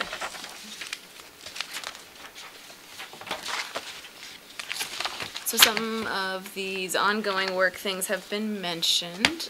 We have an action plan that's guiding our leadership team, which is a smaller group, and then we have also bi-monthly meetings of a dual language planning committee, which is larger, and we hope to open up even larger once we have the vote to know if we're going forward. But that will include parents, staff, whoever basically wants to jump in there with us and help figure this out. The Literacy Benchmarks workshop we just mentioned, MABE also has a spring conference, and we continue to be in consultation with MABE, with other districts and other leaders to say, hey, how are you doing this thing? And, what did you learn about benchmarks when you started? All of those kinds of questions. And certainly the family participation has been essential and will continue to be essential. We're lucky to have a strong, I think you mentioned the size of the email list already.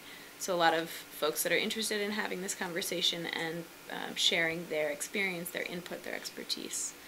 So that's been great. And just a quick note, I think the slide, this previous one that you just had on the screen is a little bit different than the printout that's here, but I don't know if... Yeah, so, I think there was just a couple addition or Gotcha. Yeah, a little tweak. And then in terms of human resources, so obviously, as has been mentioned, we're looking for bilingual staff. This is already true, is a district priority and continues to be in terms of this program. So as vacancies come up, we'll be looking to hire more bilingual staff, bilingual, bicultural, even better. And we have the Para to Teacher Pathways program, so we have a lot of folks working in the district that long-term could be receiving training to work or build towards participation in this way. And we know that over time we're going to maybe have, more need to focus on special education staff, reading specialists, our librarians and art teachers and all, right? There's just all of those roles. Long-term, we would love to see have more opportunity for bilingual staff. And we're also looking to partner with the local universities to help build the credentials for folks to teach in the dual language program regardless of which language they're teaching in, so that they have that background and knowledge and skills to effectively teach.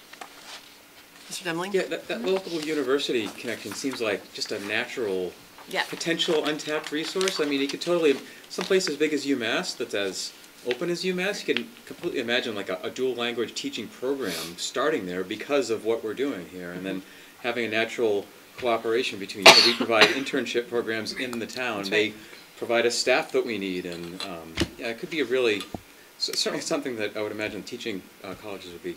I think when dual language programs were restricted, a lot of that shut down, and now that they're opening up again, the opportunity does exist, Right. A board member from MABE just recently came to work as a professor at UMass. I met with her a week or two ago, and she has lots of ideas, as you might imagine, about how to do that. UMass is a large institution, and that comes with strengths and challenges, certainly, but also the fact that Holyoke now has 2 programs, so it's not just Amherst in terms of the local area. There's at least 2 other ones, 2 other elementary schools with programs that are growing. One just started kindergarten this year. I think that Metcalf's up to 3rd grade, I think. So I think once we get to closer to a critical mass, I think universities can maybe, they see the critical mass and they want to be involved a little more than if it's just one program. Okay. So the last is just a summary that we've seen a lot of great enthusiasm. We're doing a lot of work to try to really engage all of the stakeholders across this process, and we're looking at the research. It's really going to be iterative, going back to the drawing board and, how do we improve this, and then we bring it back to staff, we bring it back to families, and continue to work through that, but we're excited about the potential. Yeah, and maybe I'll just, if I can jump in with one last comment, is I really want to thank Ms. Chamberlain, Ms. Richardson. So I started by talking about how the MABE folks who did the La Siembra training were so impressed that the Google Docs kept on growing and growing and growing. And that happened not just because the two individuals to my right were doing the work, it's because they facilitated a process that's had multiple staff members, multiple community members able to offer input and a structure where there's regular meetings that happen. So it's not just haphazard, oh yeah, we forgot about that thing, let's get together. This is regularly scheduled and structures there for success. I really want to thank the two of them who have done incredible amounts of honestly pretty quiet work, right? It's not like, it's like, okay, we're going to schedule this, where does it fit in the schedule, right? It's not the dramatic work that sometimes you see, but it's the quiet, steady work that leads, in my opinion, to successful progress on this program. So I really want to thank them publicly. But not And, too and the quiet. team. Not too quiet, right? Yeah, what is the quote? Quieter than the silence, but, or no, louder than the, I'm going to forget it. It's a really good quote. Quieter than the noise, but louder than the silence. I don't know, something like that. I'll get it eventually. But really, they deserve the kudos for leading the work. It's not just, what I meant to say with the quiet work is it's not just the information sessions and the connections that are public events. It's actually just setting the stage for continual focus over time. It's not just like, oh, we're just a day and figure this out. It's like, no, we're going to meet very regularly and chip away and make progress till we're satisfied and shared, and then get more feedback and go back and that's the kind of work that I've seen. So thank you very much. Yeah, thank you all. It's been very impressive, just understanding the process of acquiring all of this information and learning about it, and then coming back to us and suffering through our endless questions. But we really appreciate it. Are there any other comments from the committee? I just have one, and I want to say thank you so much for this work. I'm excited about it. I guess given that we're talking about voting in a couple weeks to make this happen in 2019 fall, are you guys feeling, how do you feel about implementing this in 2019? Do you feel like that's a reasonable timeline, and do you have any concerns about that timeline? I do think it's a reasonable timeline. There's other districts that we've heard from that have had a summer to put a program together and are astonished that we've had a whole year. It is a lot of work for sure, but I think it's not just a credit to Katie and myself. We've got a group of people that are really committed to making this work and see the equity side of things as really an essential part of our schoolings. So it's a dedicated bunch of people that are going to make it happen for sure, and a dedicated community that's going to support it. So good. If I could add to that, and this is authentic. I don't want it to sound cliche, but I don't think you know this yet, that MABE is presenting at the MASC conference in November, and they actually asked me the other day, I don't think I've told you, sorry, that they actually want to use the work of Fort River as an example about a thorough planning process. Nice. Not that it's done, but ironically their presentation's like the week of November 6th, so it's like, hopefully we'll get to a positive result at the end of that. Could be awkward, They yeah. asked for permission to use some of the documents that have been developed. But the other thing I want to say, to take a step back, because I think we're talking about the monolingual classroom, but I'm also responsible for all three schools in the district, as Katie is as well, and Diane in spirit is too, and just how much it influences things. So tomorrow, I don't think either of you know yet, but so we have our district instructional leadership team, and one thing that we do from time to time we're doing tomorrow is we're watching a video of teaching, and we collectively practice our observation skills so that when our people observing lessons go in. And so I was looking for a video because I'm facilitating this section, and actually we're watching a video in Spanish taught in a dual language school tomorrow. And it's not for Diane or Renee or Fort River's credit, it's actually just we should all be thinking about the dual language learners that we have. And one way to ensure that there are students who aren't competent yet, or it wasn't their first language, is in dual language programs. Not everybody speaks the language, speaks Spanish. So it's really pushing the envelope, not just for these folks, but actually for all of us to think about our English language learners and how are we supporting them, and what sheltering strategies do we see or not see in this lesson. And it's going to push all of us to think a little differently because it's going to be in Spanish and the majority of our administrative team does not speak Spanish. How do we observe that? And certainly at the high school level and the middle school level, right, not all of our administrators speak Spanish, Latin, French, right, and so on. But for all of us to think about what is it about English language learners, in this case it would be Spanish language learners, who are going to be the primary focus of our lesson. So I think there are broad implications well beyond Fort River of us thinking more globally about who our students are, what are they learning, and how do we get better at making sure they have full access to the curriculum.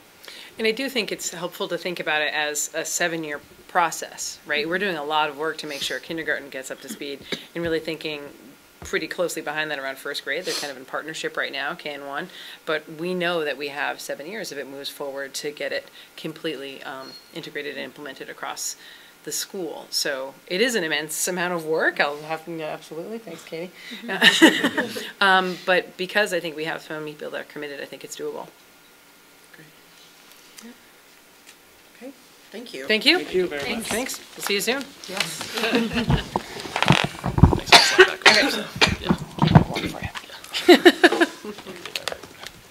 Oh, you need that too. I do, because I have a presentation coming up. Okay, so moving us along, the next item on the agenda, I'm not sure if we've actually tackled the communications and forums planning yet that's on the agenda, or are we moving straight into draft enrollment? Would it make sense just to roll through? I mean, yeah, that's my sense. I think I mentioned to Ms. Westmoreland I was regretting having ordered it that way. So, okay. So draft enrollment model. So just process-wise, just for people who weren't connecting with us in the summer, we had multiple meetings. The Amherst School Committee had multiple meetings on this topic. There were 3 general possibilities talked about. One was a hybrid lottery, which we'll talk more in depth about in a minute. One was enrollment map change, so literally changing the lines of who goes to which school geographically. And one was on a full lottery 2 enrollment zones. That was suggesting that Fort River would no longer have an enrollment zone, and that it would just be Crocker Farm and Wildwood being enrollment zones, and Fort River would just get a lottery. So we looked at all 3 of those models, and all of us, I think collectively, there wasn't a vote, but I think by assent, felt like the hybrid lottery system was preferable for a whole host of reasons. So, feedback from this presentation, as well as the last topic we plan to form, will be integrated, and I'd like to come back and present in a little finer detail based on feedback. October 22nd, not necessarily a full, probably this length presentation, but this is a first go at trying to concretize what we talked about in the summer. So I know that there'll be feedback here as well as from the community, and that I'd want to have a final draft in time for your vote on potential vote on November 5th. And I did some work on what other districts in Massachusetts have for policies, because enrollment typically and zoning typically does have a policy from my vantage point. And I'll get to that in a later slide. So here's a current enrollment map. So I wanted to suggest that I'm not suggesting that we change any of the lines that are on this boundary. There may just be a different zoning process around dual language, but there's no suggestion that any line should move north, south, east, or west. But I wanted to just kind of return to this map. So an additional piece of context is that, as I've said multiple times, that we're trying to ensure that the program works for all students, but primarily for students who are Spanish-speaking English learners. It's a population of students who, despite our best efforts, our achievement gap still exists, and it's pretty significant between those students and the general population in our district. And that the research indicates that dual language programs are one of the best interventions that one could have, the best programs one could have.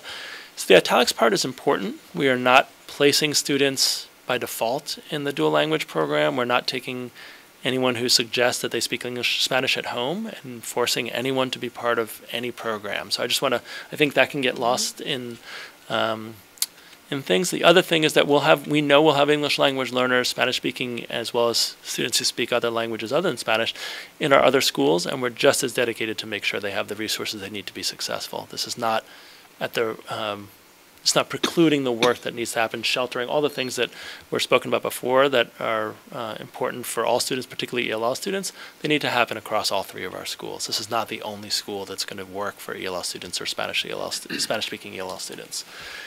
So I think just want to emphasize that point, because we're talking about Fort River, but we're also responsible for all students in the district.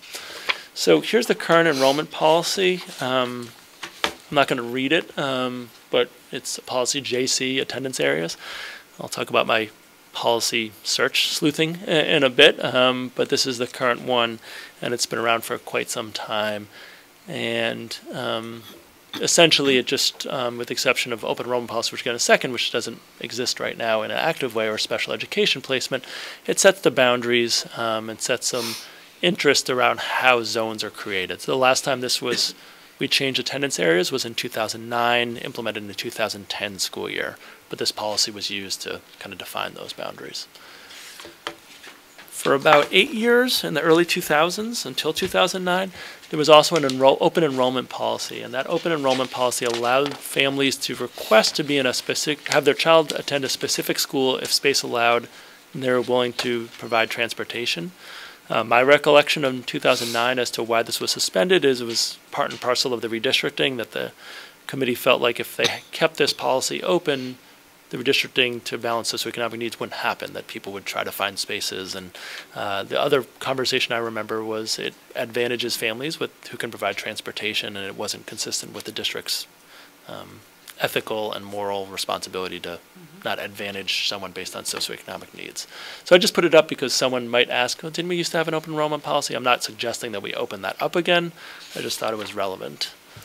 So I looked at the Massachusetts districts. I didn't so much look at Boston, like has a dual language program. Their attendance, right, that would be, someone could write a dissertation, right? You might know about that one, about how zoning works in some of the districts. But I tried to find districts in Massachusetts that have dual language programs, whether they had specific policies that detailed how they dealt with it.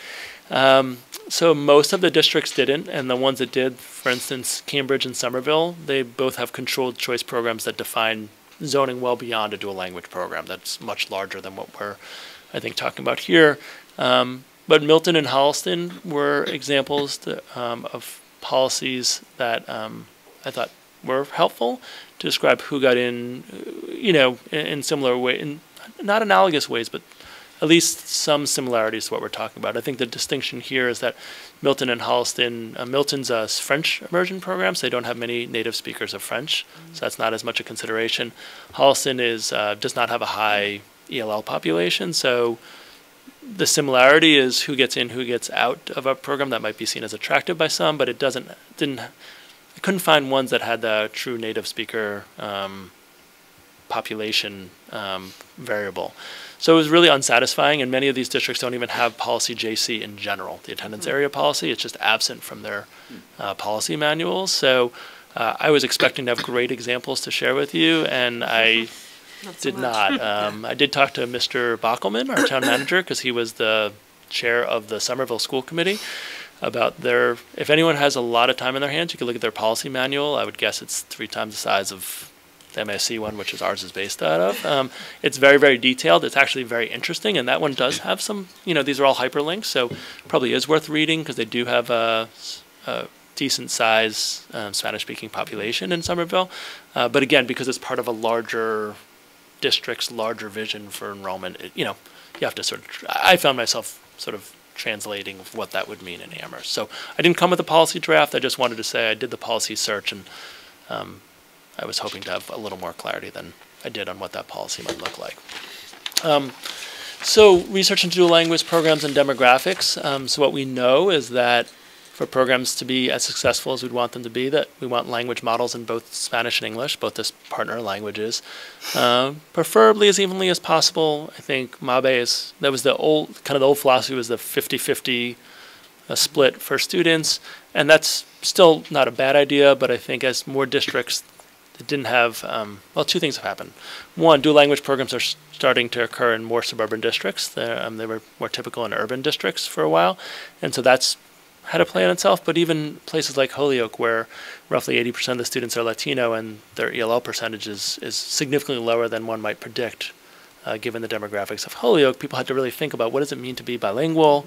It gets to some of the slides that were presented earlier. This binary system of either Spanish dominant or English dominant doesn't really apply.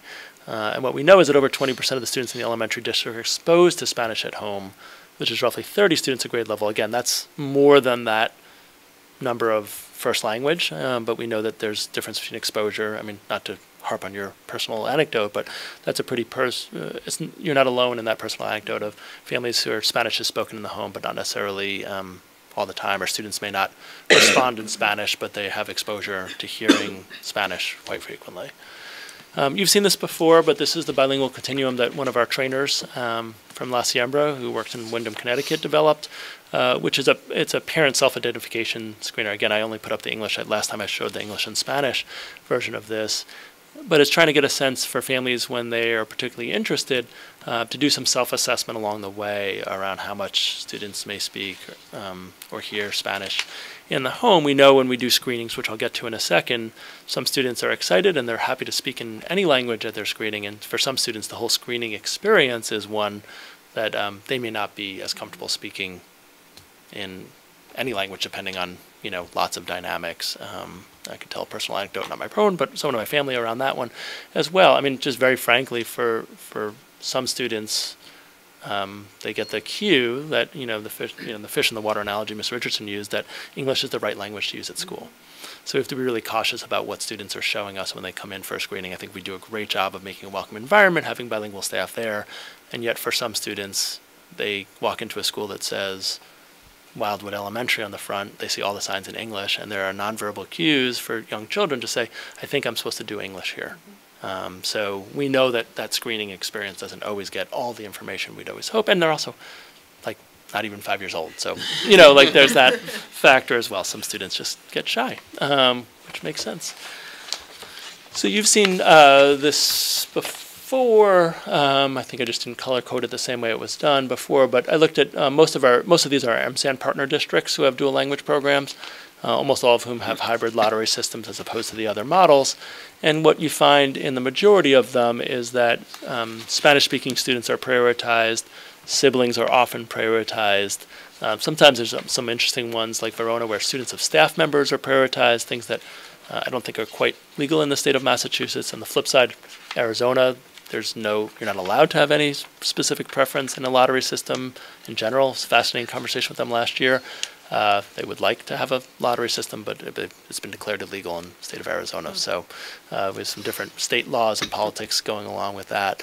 But I think for districts similar to ours, Chelsea's not an MSAN, but I had a long conversation with them.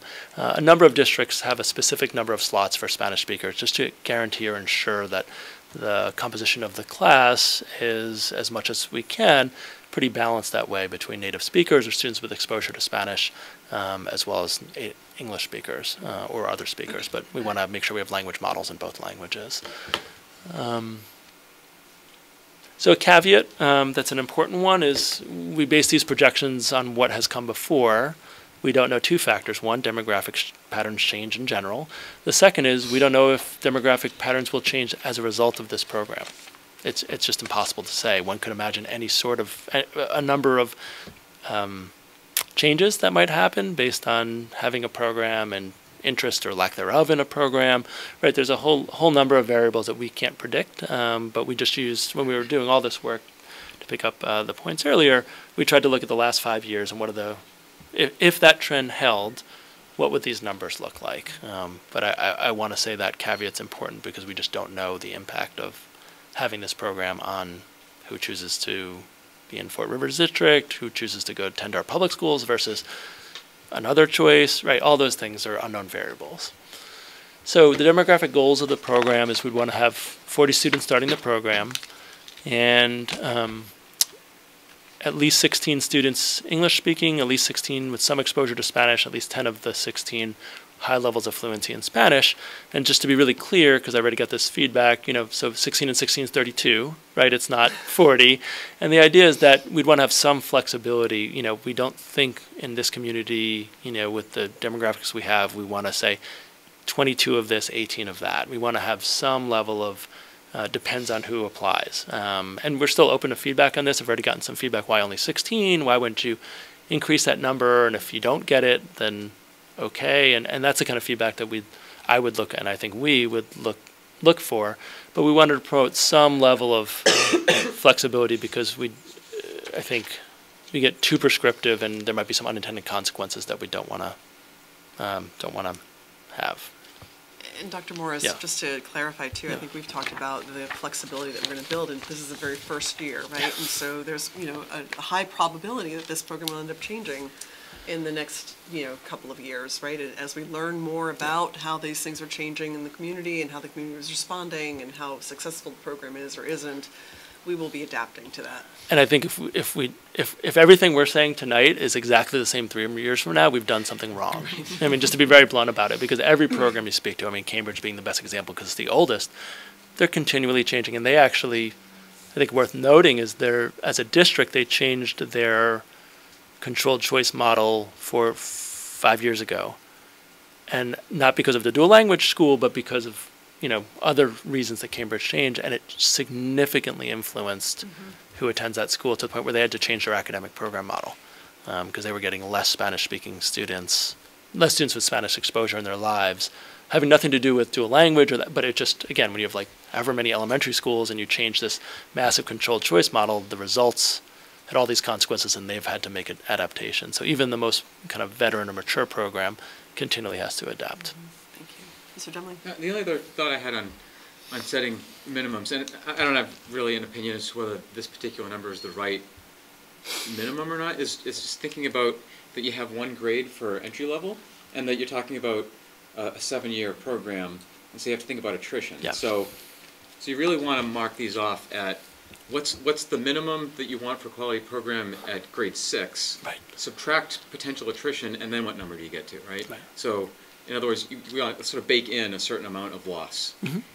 Not because the program's failing, people move and such, but attrition, some level of attrition can't be played. Yeah, and so 2 thoughts on the attrition piece. One is that, every district that we've seen or spoken to asks for, and you can't guarantee this, but a commitment that families who are registering plan to be in the community for 5 years. Not because it's like we want to hook them in or people can't leave if it's not working they don't perceive it working for their child, but because the benefits really play out if you're in the program for at least 5 years, and, we don't want to have kids who are planning to leave after a year. It's probably not the best program for them, not because it's not wonderful, but they're not likely to go to another dual language school afterwards, and then we're setting them up. I think in the larger piece, what I've heard is that with the attrition piece, what often happens is they're replaced by students coming in who are Spanish-speaking ELL students because they're the most appropriate. So even if we're at 16, when there's attrition, the replacement after a certain point, which will be a future conversation, can't be monolingual English students because developmentally it's not appropriate to jump in at 3rd grade. So really the replacements will be Spanish-speaking ELL students or English learners. So I'm trying to get that language now that it's more clarified in the literature cleaner, so I have to watch myself on that. So I think it does balance that way, but one of the questions I'm getting is why wouldn't you shoot for 50-50? And one of the reasons is just based on averages, we're more likely to lose English speakers just because they move, not because it doesn't work for them, and only have the option of replacing them with Spanish-speaking English learners. So we have thought through some of that, and we'll have to see how it goes and what this community's experience is, but trying to learn from other communities. That's how we're thinking about it. Thank you. So just enrollment process. Thank you, Ms. Westmoreland, for this visual. Mine was much less clear, so I just want to note that this is a team effort. So we would have Fort River kindergarten enrollment registrations. That typically is in late March, and ask families to express a preference about the dual language program, and that with parent education along the way. This is more like the nuts and bolts of when people make choices. There'd be lots of education to the conversation earlier before we get there. Kindergarten screening is typically an excuse me, I skipped one. So all families would express a preference about the dual language program, not just Fort River families. Fort River families, it's a little different process I'll get into in a second, but we'd ask if you're registering your child for Wildwood and you have an interest, it's good to know that when their child registered, when your child would be registered, excuse me. We do those screenings, and at that point, first of all, we may get some more information about language proficiency, both in English and Spanish, from that population. Again, we have the parent screener where parents are self-identifying, but when any student identifies that they speak a language that's, their first language is in English, the ELL team does an assessment and assesses as best we can, their first language skills as well. And at that point, we'd be asking for a decision in the Fort River families about entering the program or not. Again, the nomenclature, as Ms. Chamberlain said, we want to get better about entering the program or not, or which program they're entering. We're working on that, but we really want families to be included in the decision-making on the nomenclature. And at that point, we then have 2 lotteries. And the lottery, that the students from Crocker Farm and from Wildwood would be in lotteries. And the first lottery would be Spanish-speaking students with Spanish-speaking exposure, to make sure we get to our number of 16 as it currently reads. Once we get to that number, then all the students in the lottery would be just combined into one lottery, and then we'd fill out the rest of the roster. So it wouldn't be like we get to 16, we don't accept one more Spanish-speaking student. It's just that I'm not worried about having English-speaking students and a quantity of English-speaking students or English models, given our demographics. So it wouldn't preclude Spanish-speaking students or English learners from making the general lottery, but we just want to make sure that we get our Spanish numbers up, Spanish-speaking numbers up high enough. And what you'll see in the next slide is we try to filter 36 because we know, based on past experience, that we have families who register in the summer, and some of those families at Fort River, and some of those families, based on past experience, will be Spanish-speaking. So we don't want Spanish-speaking families who are going to attend Fort River to not have access. I mean, at some point, if you family registers on August 22nd, it may not be able to accommodate, in a reasonable way. But we know we have late registrants. We every single year we know we have roughly 10 students register after screening, and we want to make sure that we're leaving a little bit of space for Fort River families who do that. So, yeah. Dr. Morris, just a clarifying point. Sorry. So on the lotteries again, because I know a lot of people are going to be paying very special attention to this. Yes. So the first one is Spanish-speaking students, you said. Yeah. Is that across all 3 schools, or just, can you clarify which population? Sure. So I'm not anticipating a lottery for Fort River families in general. So the lottery, when I'm saying lottery, I'm really referring to families who are living in the catchment areas of Wildwood and Crocker Farm. And maybe in the next iteration of this slide deck, I would put this slide after the next 2 slides. Yeah. So, similar question. Yeah. What happens at step 2 if you end up with too many or too few of either language that want to be in the program? So if I can go forward a slide or 2, I think I'll be able to better explain it, providing a little context. And if I don't, then please let's come back to that, Great. If that's okay. Okay. Yeah. Thank you. So typically during our screening period or registering period, about 25 to 30 students, 30 being kind of students who register before screening, before that May time, and that's been over the last 5 years. And this model would have all of the families would have the option of participating in the dual language programs or staying at Fort River in a classroom taught solely in English. And based on other districts that tell us, they say about 2/3 to 3/4. I use the higher number based on what I'm hearing in the community, but that may be a mistake. But roughly 2/3 to 3/4 of families with the option choose to enter into a dual language program. And so, my first reaction to that was surprise, given the level of enthusiasm.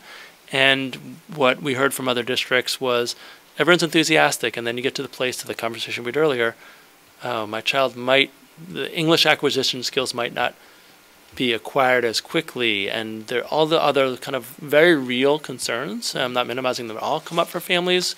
And I think it's entirely possible that families can be incredibly supportive. I think it's true. Families can be incredibly supportive of the implementation of a program while not feeling like they necessarily want their child to be a part of it. And the other thing that I heard in every district is the first year is a lower yield. And then over time, that yield gets higher and higher. So they said, don't be frustrated or disappointed if you're expecting like 80% in the first year, you get 60%. Because the first year of anything, especially something that really is a 7-year period that most of us don't have exposure to, can be really daunting things for families to make that decision. So the 75%, I think, again, a future iteration, I may downgrade that a little bit to what I heard, which is more 2/3 to 3/4, and again, sometimes starting on the lower end of that in the first year or 2 of implementation, then rising as the program becomes more established. So now I'm going to get more specifically to Ms. McDonald's question. So the lotteries for non-Fort River families living in Amherst. So for the remaining slots, families who register their children for kindergarten would be, allowed to enter a lottery, and then we'd define the lottery into 2 groups. One, students with Spanish language skills, students with Spanish without language skills. And we try to go to that threshold of 16, again with 10 with high levels of Spanish fluency. So in terms of if we didn't get there, what would we do? There's plenty of programs that don't have that number of, getting closer to a half. And we would continue one of the questions I'd have is, why didn't we get there? Is it a weird year where we just have low numbers of students with Spanish background? Or was our outreach efforts not sufficient where families with Spanish as their first language either knew about the program, understood some of the benefits, or we're able to ask questions and feel more comfortable with it. So I'm sorry to answer your question with more questions, but for us, it would say, is this an odd demographic here that doesn't fit the pattern? Or is there something about our outreach that hasn't gotten to the families, some of our target audience? To me, it's not a deal breaker. It's not like, oh, we get to 14, we're not doing it, because there's plenty, like some of those ones like Millis and Milton, right? They're at 0% native speakers, or very close to it, and they have successful programs. But it would be, I think, disappointing if our yield was lower because of outreach efforts, and we would redouble those. I think if we had more than 16, or if, like, you know, the lottery, the general lottery just yielded so many Spanish speakers, the reality for our Spanish-speaking population in Amherst is many of our Spanish-speaking students come in with some English, foundational English skills. We don't have a population in huge quantities that come to kindergarten speaking no English or not having English exposure. And some of that's just the fact of preschools, right? And preschools in the area, they're almost, I can't think of one where there's a heavy emphasis on Spanish. I mean, Head Start definitely has people who speak bilingually, and the community action one.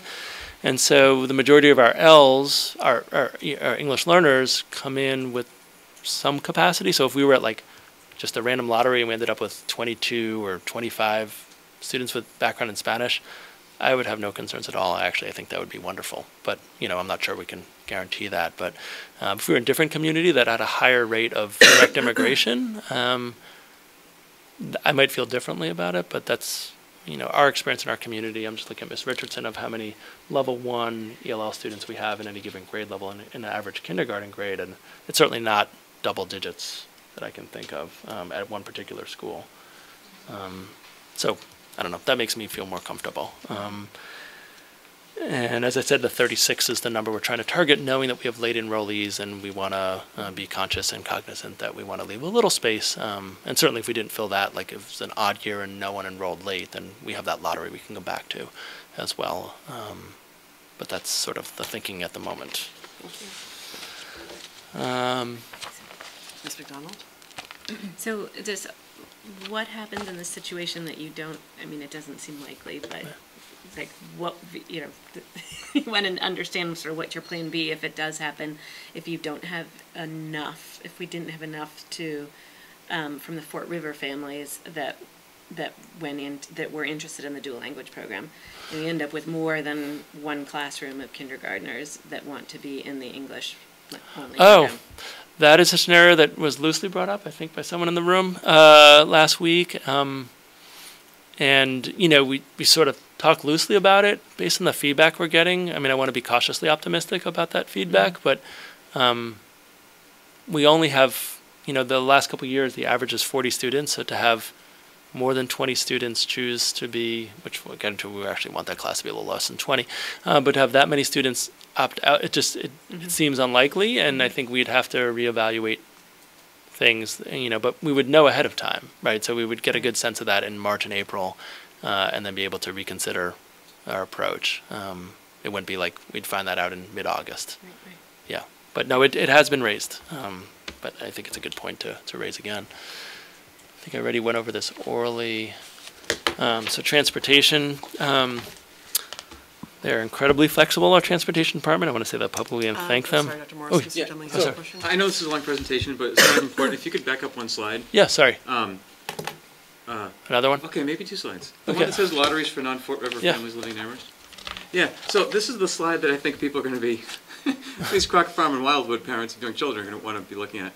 So just because I know a lot of this content was talked to 2 slides prior, but essentially, if I'm reading this correctly, after the Fort River enrollment happens, then there's a lottery for interested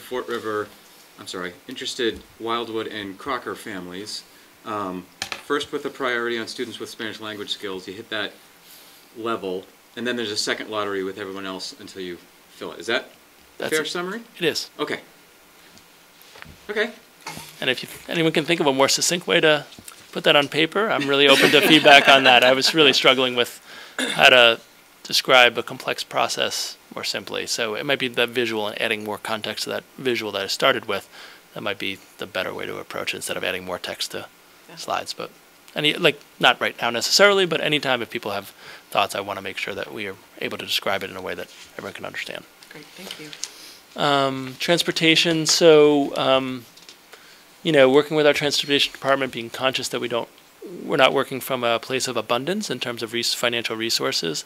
The way that we can do it is that students would take their bus to their neighborhood school, Wildwood or Crocker Farm, and then take a bus or a van from there to Fort River, and the reverse would occur in the afternoon. There are some downsides to this. It is more time on the bus, and that, you know, this is currently a model for specialized programs, and sometimes it means 5 minutes before the bell, kids have to get on a bus to get to their other site because they have to do it. It's not a huge imposition on our transportation department because the buses, particularly for Crocker Farm, they have to drive past Fort River to either way anyway. And for Wildwood, it's all of 1.8 miles away or something like that. So it would be an increase in the routes, so about 8 minutes more on a bus for Crocker Farm students, about 4 minutes for Wildwood students. But there also would be some delay of, like, when you get to a student gets to Wildwood, they're then waiting for the bus that has all the students who are then going to drive to Fort River. So it is an increase in time. I want to be clear about that from the beginning. But it's the only fiscally feasible way to provide full access to students without creating a minimized transportation system where we the other one we looked at is like, what if there were pods, like families get their child to X spot and we have pickups that are different than our current one, but we came back to the equity question of not every family can get their child to that place. And some students, what makes me feel a bit better is that some students will have a more direct route to Fort River, particularly in the area of East Hadley Road, which is already cut up in 3, as you remember from the enrollment map earlier, because we already have buses going from East Hadley Road to all 3 elementary schools, and our transportation department's really excited actually to not have that. So if there's a bus literally on the in your neighborhood that's going to Fort River, you wouldn't then have to go first to Wildwood, then take a commuter line to Fort River. You would take the direct route, which actually would reduce the time on a bus for many students living on East Hadley Road, at least those going to Wildwood. So this is, you know, what we're able to do given fiscal constraints without adding, you know, each bus run costs $55,000. So, you know, that's the variable that's at play. If we started having extra bus runs going all over town, the costs start adding up very quickly. And also, I mean, obviously a lot of parents choose to take their children to school, right? So we can anticipate that that would be the case in this scenario as well. Yeah, which is actually something we have to just about car traffic at Fort River to be thoughtful, because I do think there'll be an uptick of families driving their children to school. We've already seen that with school choice. Since the district's implemented school choice, we've seen an uptick in car traffic, which is logical since we're saying you can only come to the school if you drive them. But we imagine we'll have a little more in this model, this scenario. Mr. Demling? Yeah, I think it's worth noting that, you know, the fact that this can be done in a relatively cost-neutral way is kind of serendipitous based on the structure of our busing, which is based on our enrollment zones. I mean, we talk about the islands and the problems of the islands, you know, and that's a complicated topic, but it just so happens that that facilitates this. I was sort of looking at some of the simpler enrollment zone maps and wondering, you know, rewind history, if we had really simple enrollment zones, I'm not sure we could do this in a cost-neutral way that was equitable. So, you know, it's interesting because the whole thing could have blown up over this, I think. And, you know, not to get too into the weeds, you know, I don't think this is 100% ideal, but it's a lot better than other cost-neutral options are. I think that's right, and I think it's also, the thing I'll emphasize is it's a choice families are making, you know, and I don't want to minimize that more time in a bus is challenging, but no one is being forced to enter the program, no one's being forced to enter a lottery to get into the program, so if that's part of the deal, if this is something that's valuable to a family, then there's some cost benefits that are made just going to a school that's not in the neighborhood, right? Something that's not about transportation, but it means that neighbors may not be at Fort River with you, and that may be a factor that families have to weigh about, you know, what do they value more? And this is just another factor that I think has to be in that pot for families. But I want to be explicit from the beginning instead of families not knowing it'll be more time in a bus. It's going to be more time in a bus. Entry into dual language program beyond the kindergarten year if space allows. So as I mentioned earlier, because it came up in context, that seems like if there's space, it's a fantastic program for students who are coming either as English language learner with Spanish background, or students who have skills in both languages.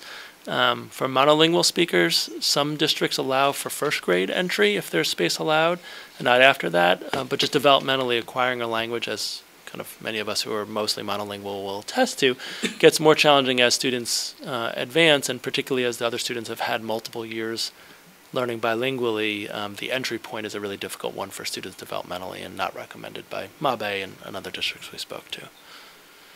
I think my last slide, I don't have a nice summarizing one like Ms. Chamberlain and Ms. Richardson, is that sibling preference. So one of the things that came up is, what about current or future kindergarten students, like let's say for next year, who have older siblings? Could the older siblings take the same transportation? And I looked with Ms. Chamberlain at the class sizes of the upper grade students, and all of the class sizes are pretty maxed.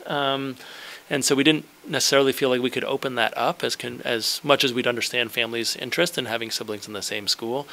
We didn't feel like we could open that up with the current class sizes. We'd probably have to add cost of adding another section, and that would be a challenging thing to do.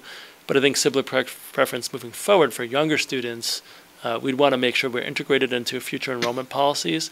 And, you know, we had talked about this a lot in the summer.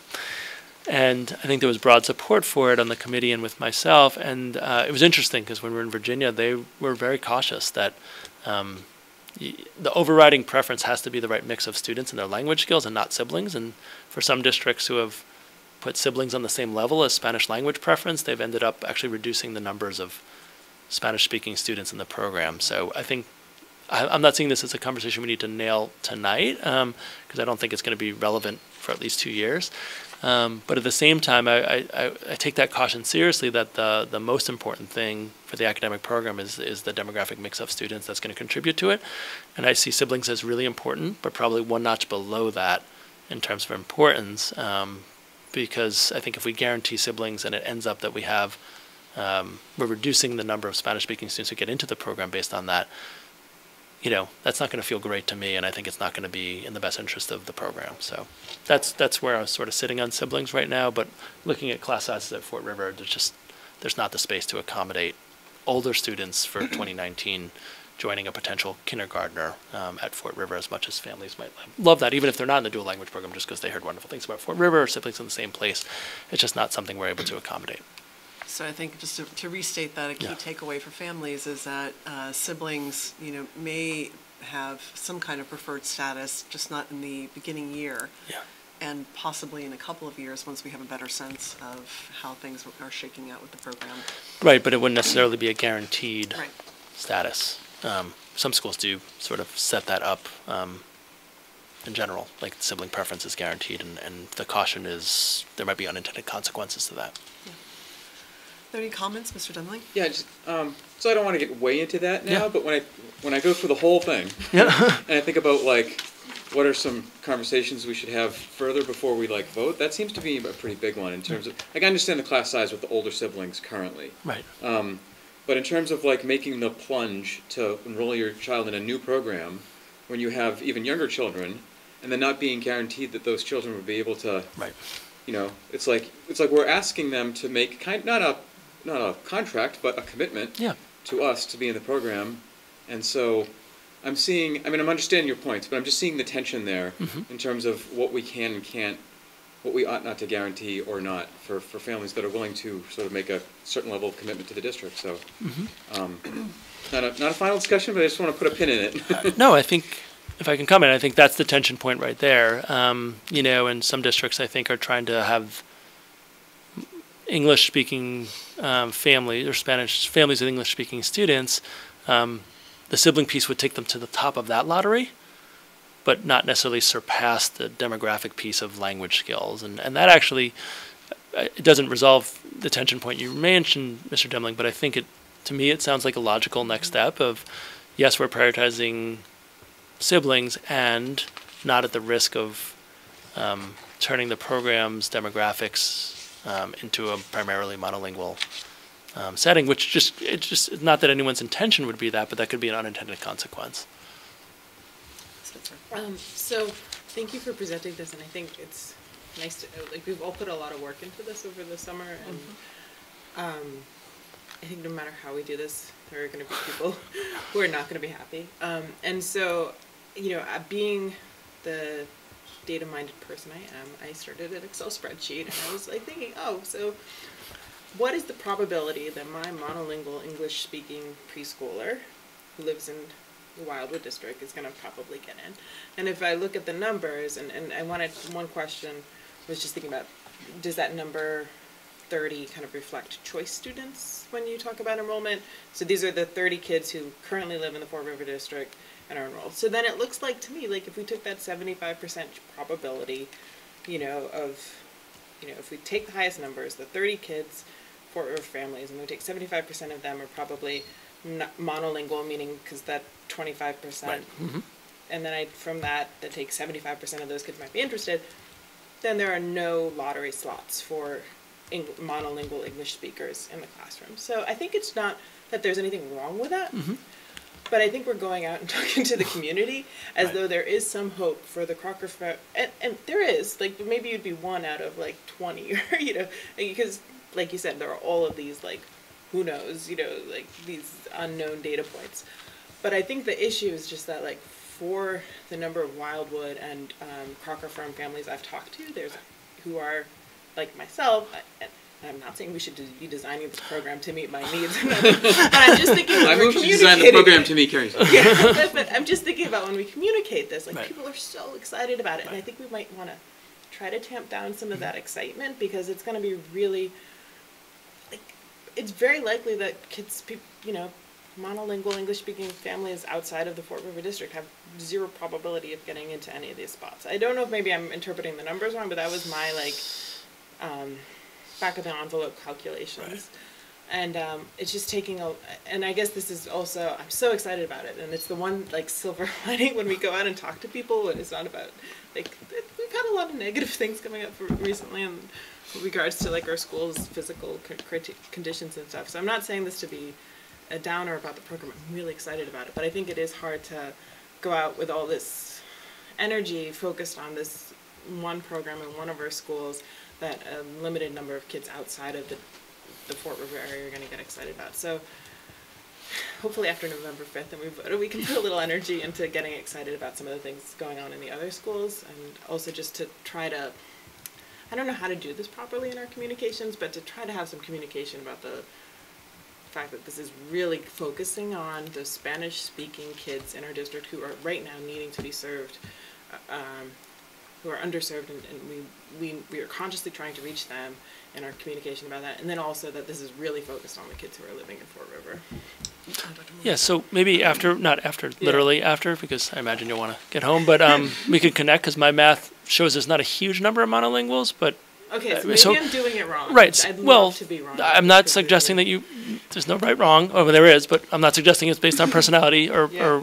But I think the larger point you're making, I think, is really accurate. And one of the things coming back from Harrisonburg that was the most salient, other than like seeing the classrooms, was they're harped on the fact that we need to continue to talk about what you just said. The program is primarily being designed to support Spanish-speaking English learners, and we think there needs to be English language models as well, but that's our focus. And they said the schools, because they have it in multiple schools, the schools that said that from the beginning, it went much, much smoother than the schools that did not. They have similar demographics to us, more Spanish-speaking students, but in an overall rough sense, similar. And I think it's really a point well taken about the messaging around the program. And so I think when we went out in the community, we were incredibly explicit about that in every preschool visit, as well as the Fort River Coffee with the principal, that was, I mean, what I just said, we said to everyone who came, but not everyone came, right? So, I mean, it was whatever, maybe a total of 70, 75 people, but there's a lot more than that who may have questions or be interested.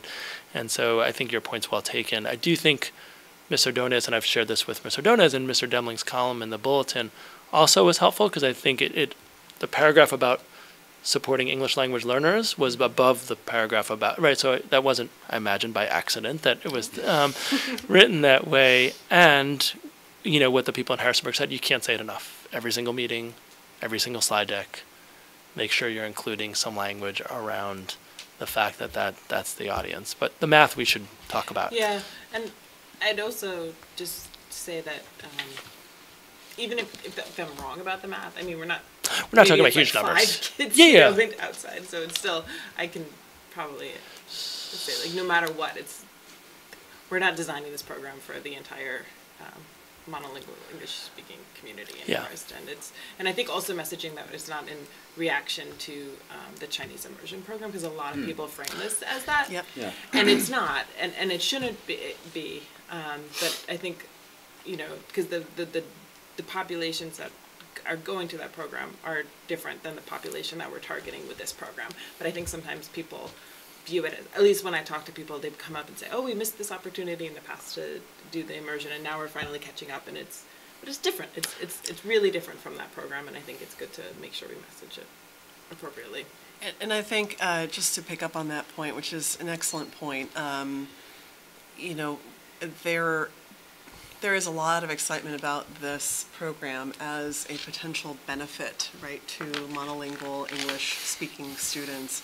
And it is. And I think that the way that Ms. Chamberlain and Ms. Richardson, characterized a program that also allows for Spanish language, exposure, I guess, is the right, term, during the normal school day, even for students that are not actually in a Spanish language, dual language classroom, that's a benefit as well, because it doesn't currently exist, right? So for older students potentially, who are not in those dual language classrooms, they still are benefiting from that Spanish language, that they're hearing on a daily basis. And kids are kids, they will pick up language from each other. There's going to be that kind of conversation and curiosity and all of that. And the addition of bilingual staff also, who will presumably speak in Spanish, here and there, and people will, students will pick that up. But at the same time, this is a very different program from the, other, opportunities that exist in the community for language instruction. And so I think that, it is about perhaps communicating, about changing demographics in our communities, right? It's about talking about, again, sort of social equity and social justice principles and goals. And it's not just about the dual language, exposure and acquisition, but it really is more about these other things in concert with the dual language. And it is something that is a struggle because, as again, Ms. Chamberlain, Ms. Richardson pointed out previously, our expectation is that we have this monolingual English instruction that happens on a regular basis, and it's, it's our right, and this is a language that is a dominant language in our country right now. But that's changing. And so, I think with a program like this, at least opening up the conversation for the possibility that we are willing to consider other forms of instruction and education, not just consider them, but also prioritize them, because we recognize that they are of benefit to other members of our community who have not previously benefited from, that kind of instruction. But it is going to be, I think, a challenge for a lot of families who have been super excited about this, and see this as a way for their children to learn Spanish.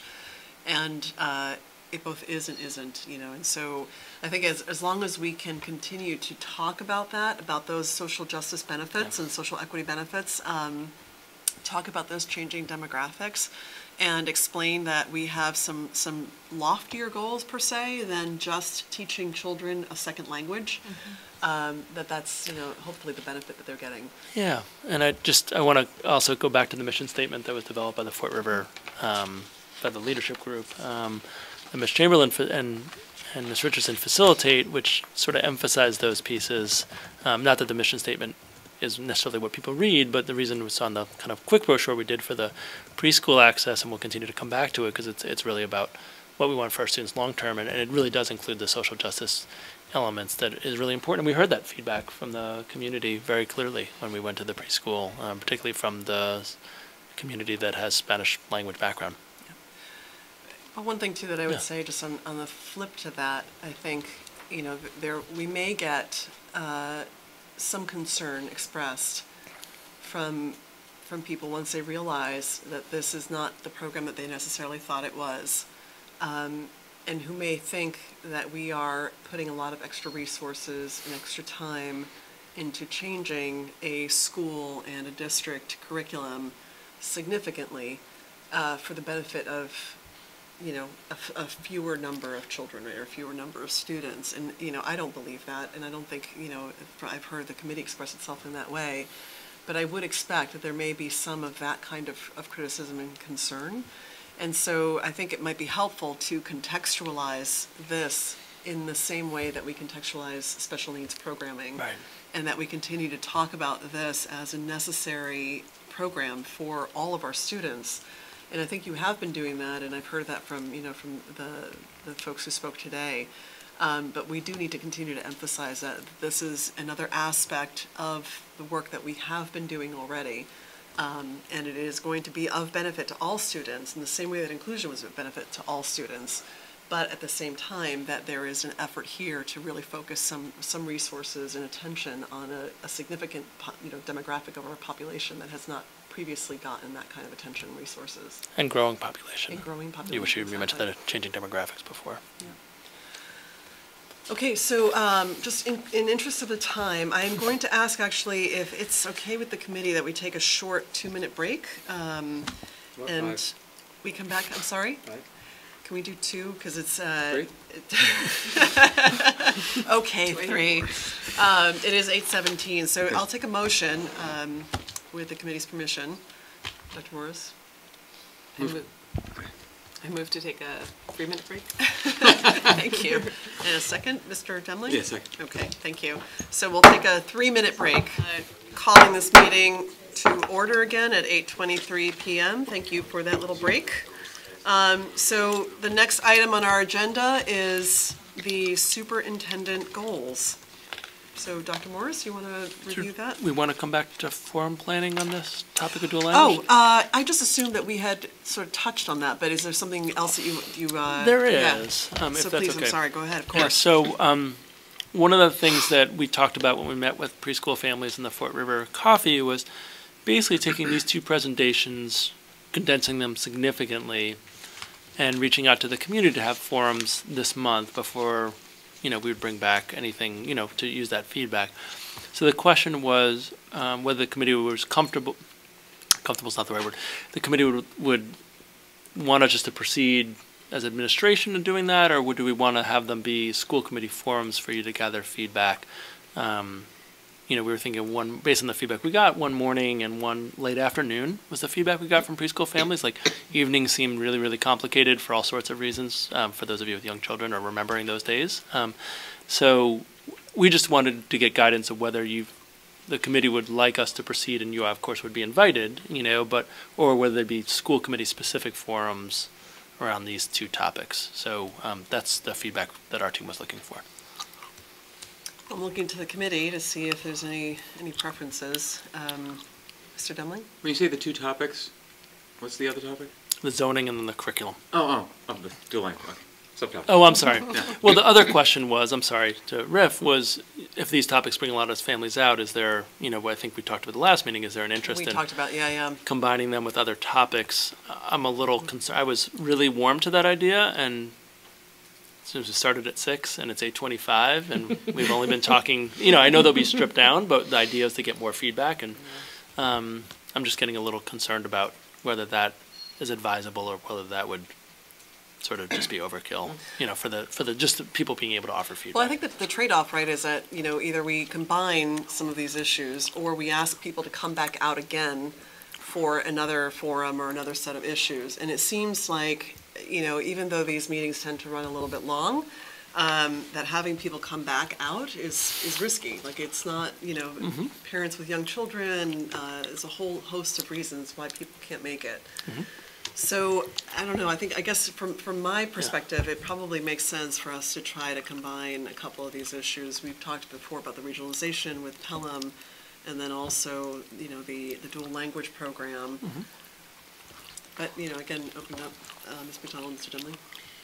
I tend to agree. I think that it'll be very long. That said, I do think that we're talking about two different or overlapping audiences, because this dual language, the way you're presenting it or proposing it, is really focused on the preschool families. That's right. So the regionalization would be a much broader audience. So I guess I don't have an answer. I don't have a preference, because I could see both ways. It would be very, very long, and we would probably just naturally, organically start losing people anyway if we tried to pack them all together. And then I could also see separating it, because it might be 2 different groups of people anyway. I don't know. Mr. Dunley? So my kind of instinct is to go one of two extremes. So you either have something that's very specific on dual language, like we're doing dual language. And in that case, I really don't feel like at least personally, I don't feel like the school committee needs to be there. I mean, I feel like we've gotten a lot of input over the last X number of months, and that at this point, if there's significantly different input, that Dr. Morris or whoever's running the forum would be able to convey that back to us in terms of us marching towards a decision, right? So I'm comfortable, with a dual language forum being like that. On the other hand, I have heard interesting. We brought this idea up. I don't know if it was at our last meeting about the idea of an open-ended school committee forum, where maybe we seed the first 5 or 10 minutes with a run-by about dual language, and maybe a run-by about regionalization and whatever else is going on at the time, charter school expansions, whatever. And then we open it up for any topic. So that might get people thinking to ask about those seeded topics, but they can have a Q&A back and forth about anything. And then it's not, you have to come back for whatever topic you happen to be interested in and have a babysitter for, but this is the school committee, and we regularly do this now, right? We have these forums where it's not this restricted public comment. That was the kind of the seed of the idea that I found pretty interesting. In terms of timing, though, I think it's a bit of a challenge, particularly in the next, X number of weeks leading up to, town elections and then holidays and such, so you'd really have to pick your spot for something that people would want to come out for, but those are my only two thoughts. Ms. Spitzer, you have any thoughts? Not to put you on the spot, but no, just... it's okay. No, I guess I do think that the preschool families are going to be particularly interested in this, and what I'd hate to have is a meeting where we end up focusing on a topic that's unique to only half of the people there. And so one idea would be if we could do it and then, what's the timeline on the regionalization stuff? Is there a reason we'd have to have a conversation about a forum about the regionalization before the 5th? So really, our board is trying to get to a general recommendation by next March-ish. So we've been talking about, we met this morning, we were talking more about our own timeline for having our own public forums, and that's looking more like the very beginning of January and the very beginning of March, where I'll sort of get to this later on the agenda, but we're doing our proactive sort of outreach and engagement with groups and organizations now, and then once that at the point we have that done, and then we have sort of a lot of our work from our consultants back, then we sort of come out and we have something to people to really chew on. So that's the kind of timing there, but we're trying to talk about it as much as we can throughout.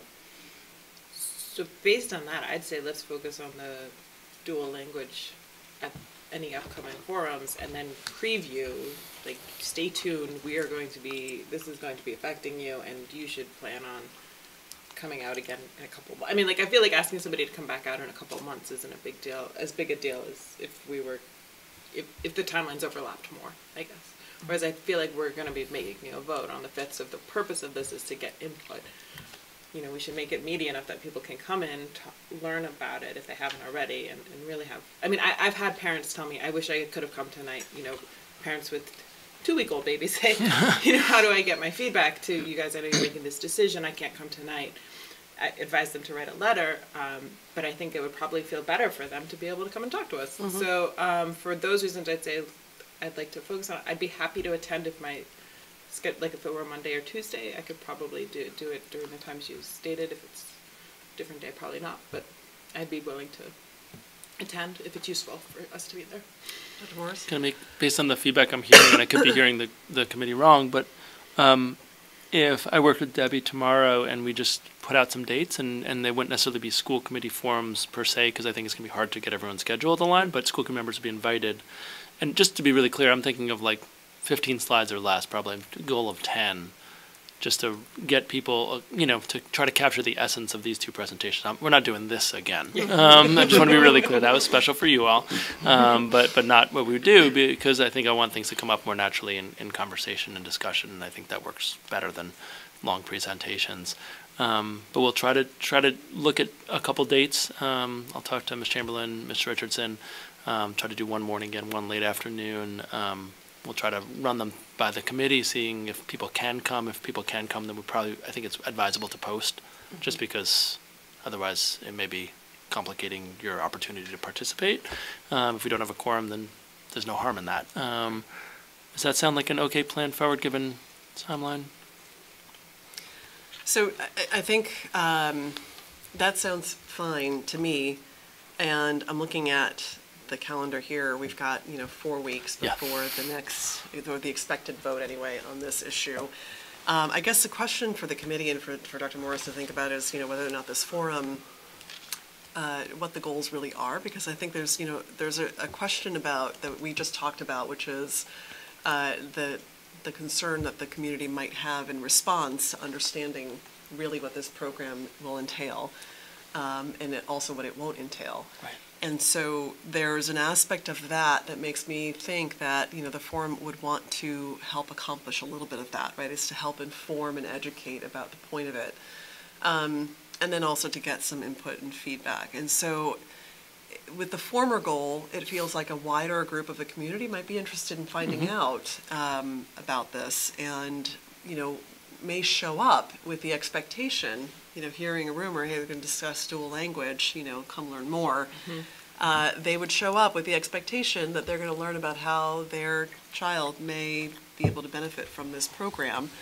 And I think that still is a goal, and that's still something that we want, but not maybe in the same way that there would be that expectation. And so, and then for the secondary, or the latter thing that I mentioned, it's really about getting some of that input or feedback from the families that would participate in that first year program, right? Those are the preschool parents and all of that. So it's kind of mixed, I think, what we can expect, for something like this.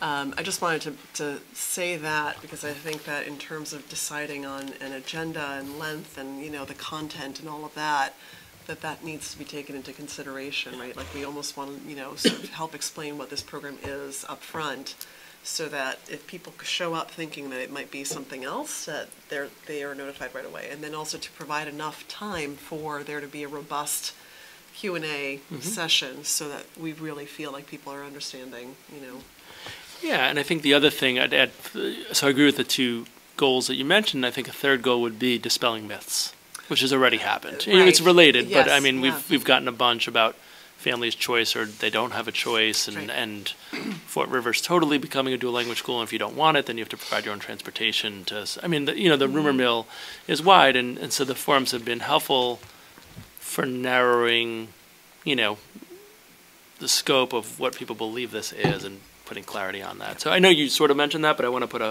perhaps a finer point that even if it's families who are larger community members, they'll then have kind of more accurate information than they might have from reading the bulletin or, other mechanisms. Okay, so it sounds like we have a plan forward. Yes. Thank you for that feedback. Thank you, Ms. Westmoreland, for helping to coordinate that. Okay, so moving on, superintendent goals. Yes. So we have a document that is immediately following this dual language presentation deck. And these came from the conversations, the last 2 meetings that we've had about budget priorities and superintendent goals. Yeah, would it be helpful to walk? Yep. Please. So the first goal, provide social justice professional development with a focus on historically marginalized groups for all staff members, and provide an intensive focus on racial equity training for administrators. And so this came from the feedback I heard, as well as, frankly, what we were planning to do anyway, but those two things aligned, which is a good thing. And, it hits multiple elements from the superintendent evaluation rubric. And again, it's a continuation of work that we've started. It's taking the feedback we got from staff and faculty members last spring about where are we, what have we learned this year as there's been a more intense focus on this topic, and what do we need for next year. So we're actively planning, for instance, our November 6th is a professional development day based on the feedback from last year. So it's not the same as the goal last year, but I do want to note the connections between last year's goal and this year. A second goal, I'm just going to be brief and then open up for questions if that's okay. I'm reading it out loud because I feel like it's worthy to, people who are following online may not be able to. Perfect, thank you. Increase the diversity of the teaching staff by ensuring that new hires in the district represent a higher percentage of persons of color than the current staffing percentages. It's a really hard one to word. But the idea is that we've been doing this the last 2 years. We want to continue the trend that if our new hires continue to be more, have a higher percentage of staff of color, that's pushing our overall percentage up every year, and the bar is then going up every year. And that's, the reality is, we have many, many staff members. To make a huge dent in the percentage in any given year would be terrible because it means lots of people left, which we don't want. But if we continually set our target to be higher and higher each year, every year that target goes up, our staff gets more diverse, and that's a kind of a replicable, sustainable model to diversify our faculty and staff. The third one, using methods that include broad participative stakeholders, develop a multi-year school improvement program for each school that articulates the direction and identity of each school. So this is sort of what I referenced before, and not as strategic planning, so we'll have to think about some nomenclature, but that was referenced earlier in the meeting. Following up on the recommendation of the enrollment working group from last year, explore and develop all aspects of a dual language program model to be ready for launch 2019-2020 school year if approved. Certainly don't need to spend more time on that one tonight. And the second one, develop a strategy to advocate for additional preschool access within the community. So I was pretty intentional in the language in that one. And I think without foreshadowing too much, there's definitely a need in the community for families, particularly families who are income eligible, to have preschool options. But I see my role not necessarily just as the superintendent caring about the kids who are in our district, but caring about the kids of the community. And so there may be opportunities to partner with community agencies and how to achieve that goal. There were many other recommendations in the enrollment working group. I can't choose everything. Right.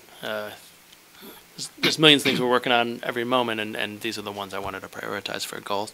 The fifth one, which we'll get into later in the agenda, develop and implement a short-term plan in the current school year to improve the conditions of the physical environment and thus the learning experiences of our students. And the last one is present a medium-term capital plan to address the significant infrastructure issues in our aging school buildings, including issues of mechanical systems and exterior spaces. And so that's, just to put a kind of finer line, this is not the work of the Fort River feasibility study. This is really about a capital plan draft that we plan to bring with you, which is significantly more details than what you've experienced in the past, for those of you who've been through this a couple of times, because the needs are such that, I think I'll get into this at a different time, that they're only going to grow if they're not addressed, right? So as significant as they are, and I'm not minimizing them at all, the short term and the medium term, they're just going to continue to develop as our buildings get, close to 50 years and beyond 50 years. All of our systems are starting to break down. We've had that conversation, and what do you do in the absence of a clear funding source to fully replace or renovate those buildings? And that's the plan I plan to bring to you, and we'll have to talk about and how to advocate around that if you all agree with the town, because the price tag is going to be significantly higher than typical capital plans in the past. So that's what I put together for goals with the references to the superintendent rubric. And again, this isn't a vote, this is first draft, and any feedback I'm very open to. Mr. Denling? So I have like 4 or 5 comments, so I'll just rapid fire them at you. Yeah. So develop and implement a short-term plan for number 5. I really like the wording of that, so that's my big smiley face one. So present a medium-term capital plan. So also very important, I would almost want to include present and communicate, so this is awkward wording, communicate to the community, a medium-term capital plan, because part of it is creating the plan, but the other part is socializing this and getting people understanding of the reality. And while it certainly relates to our long-term infrastructure issues with Wildwood and Fort River, it's somewhat separate, and is has a large impact in terms of our financial relationship with the town. And so, to me, communicating that is as much of a challenge. Mr. Demling, I'm sorry, can I maybe suggest present and promote? You get 2 smiley faces. 4A and B, I like both of those goals. They seem pretty separate. I know they are both following up on the enrollment working group, but they seem large enough to me that they don't need to be grouped together, and particularly dual language this year should probably be its own top level number. On number 2, increasing the diversity of staff. So this seems like something we should be doing all the time. So I struggle a little bit with how it ought to be put into a goal. This is more about philosophy of goal design. if you have something that's a top priority, and this is a top priority for us, should it always be called out as a goal? Or if it's something that you expect never to drop off the priority list, which I can't imagine it ever dropping it off the priority list, that we want a diverse staff and teaching force, should it always be a goal? I don't know the answer to that question, so I'll just kind of leave it at that. My other thought on that goal is, so this is kind of focused on the recruitment end of achieving that increased diversity. Retention is the other piece, right. Which you've talked a lot about before, and you've done. District has done a lot for. But I don't know if that makes that goal too big. I just talked about making it smaller. Makes it too big. But whenever I look at diversity, I think about recruitment and retention, right? And so those are two wings. Yeah, that's it. Thank you. Can I just one brief response on goal 2 is that as opposed to some of the other goals, I would look at this as a multi-year goal for a couple of reasons. One is that what we're trying to do is, what I feel like I'd be trying to do is, because I think it plays off your point, is that we're setting a norm that we are going to be consistently raising the bar. By being successful, the bar gets raised and we're more successful. And the second is that, frankly, the artifacts I'm going to have at the end of the year are not going to be satisfying because they're all going to be based on the prior year because our hiring cycle goes. So, as I think about it, to your point of like it never moves off, I think it probably should, my opinion is, and I'm the one with the committee, but it should always be on, and it should always be a multi-year goal that you're getting routine updates about over time, because I think it's not something, to your point, that's going to go away. But I do think it's important to have a goal so that it makes sure that I'm presenting this, and both to you all and to the public, and everyone understands the importance that of the goal. So that's at least how I conceptualize it, but it's not written that way, so that's helpful feedback, at least for me to think about being more explicit about it being a multi-year goal and a little more of the rationale. It's not to disagree with your point, it's just that's my thinking about it. Any other thoughts or comments from the committee? No, I thought you did a good job of capturing sort of the conversations. I was impressed that it's succinct, and I support the suggestions that Mr. Demling had. Yeah. Those were my thoughts too. Thank you. I'm generally in favor of all of these. I am in favor of all of these goals that are generally in there. I guess my only piece of feedback would be, I'm not sure how to say this properly. So the thing I like about it is it seems like some of these are going to definitely overlap at the region. So hopefully you won't be creating, you can. They're not identical, but at least the first two I think are things that obviously those are going to be across the district or districts, and hopefully, the capital planning, those I think in response to Peter's comment, I think those are also things that we should never have drop off the list, right? If we ever let these things drop off the list, that would be a problem too. So I don't have any issue with having things that should be done every year being on here, because I think it's a way of highlighting what's really important to us. And so I guess, with numbers 1 and 2, I'm kind of interested in why we're talking about diversity with a focus on. I guess the racial equity seems really important, but I'm wondering if I'm thinking of, I just recently read an article in the New York Times that was talking about the importance of having teachers who not only match in terms of race, but also in gender. Correct. So women are overrepresented in teaching, and having a black male teacher is also something that really can benefit, especially black male students. So I think these are good goals. I'm wondering if they should be broader, but maybe not.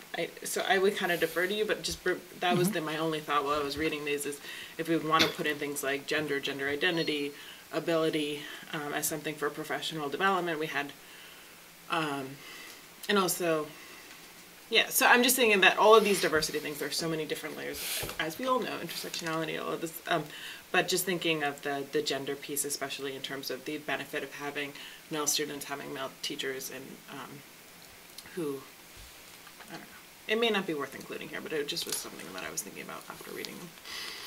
Yeah, just briefly at the elementary level, you're absolutely right that, our district comparatively does very well, but it's a predominantly female workforce at the elementary level. At secondary, it's a little more mixed, and that's also consistent with other districts. I think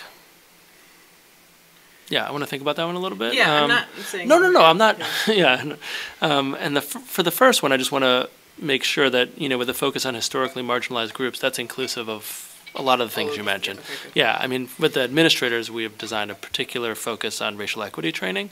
But in terms of the general staff training, because I got an update from Mr. Sheehan and Ms. Cunningham today about that, actually, workshops, I mean, certainly all the groups you mentioned and then some are included in the workshops and training that we're doing. Good. Yeah. So I just wanted to say I really appreciate the way you've articulated the goals. I think you took the feedback from the committee from the last couple of meetings and from the community and have put together what feels to me like a very solid list of goals for the work that you're doing.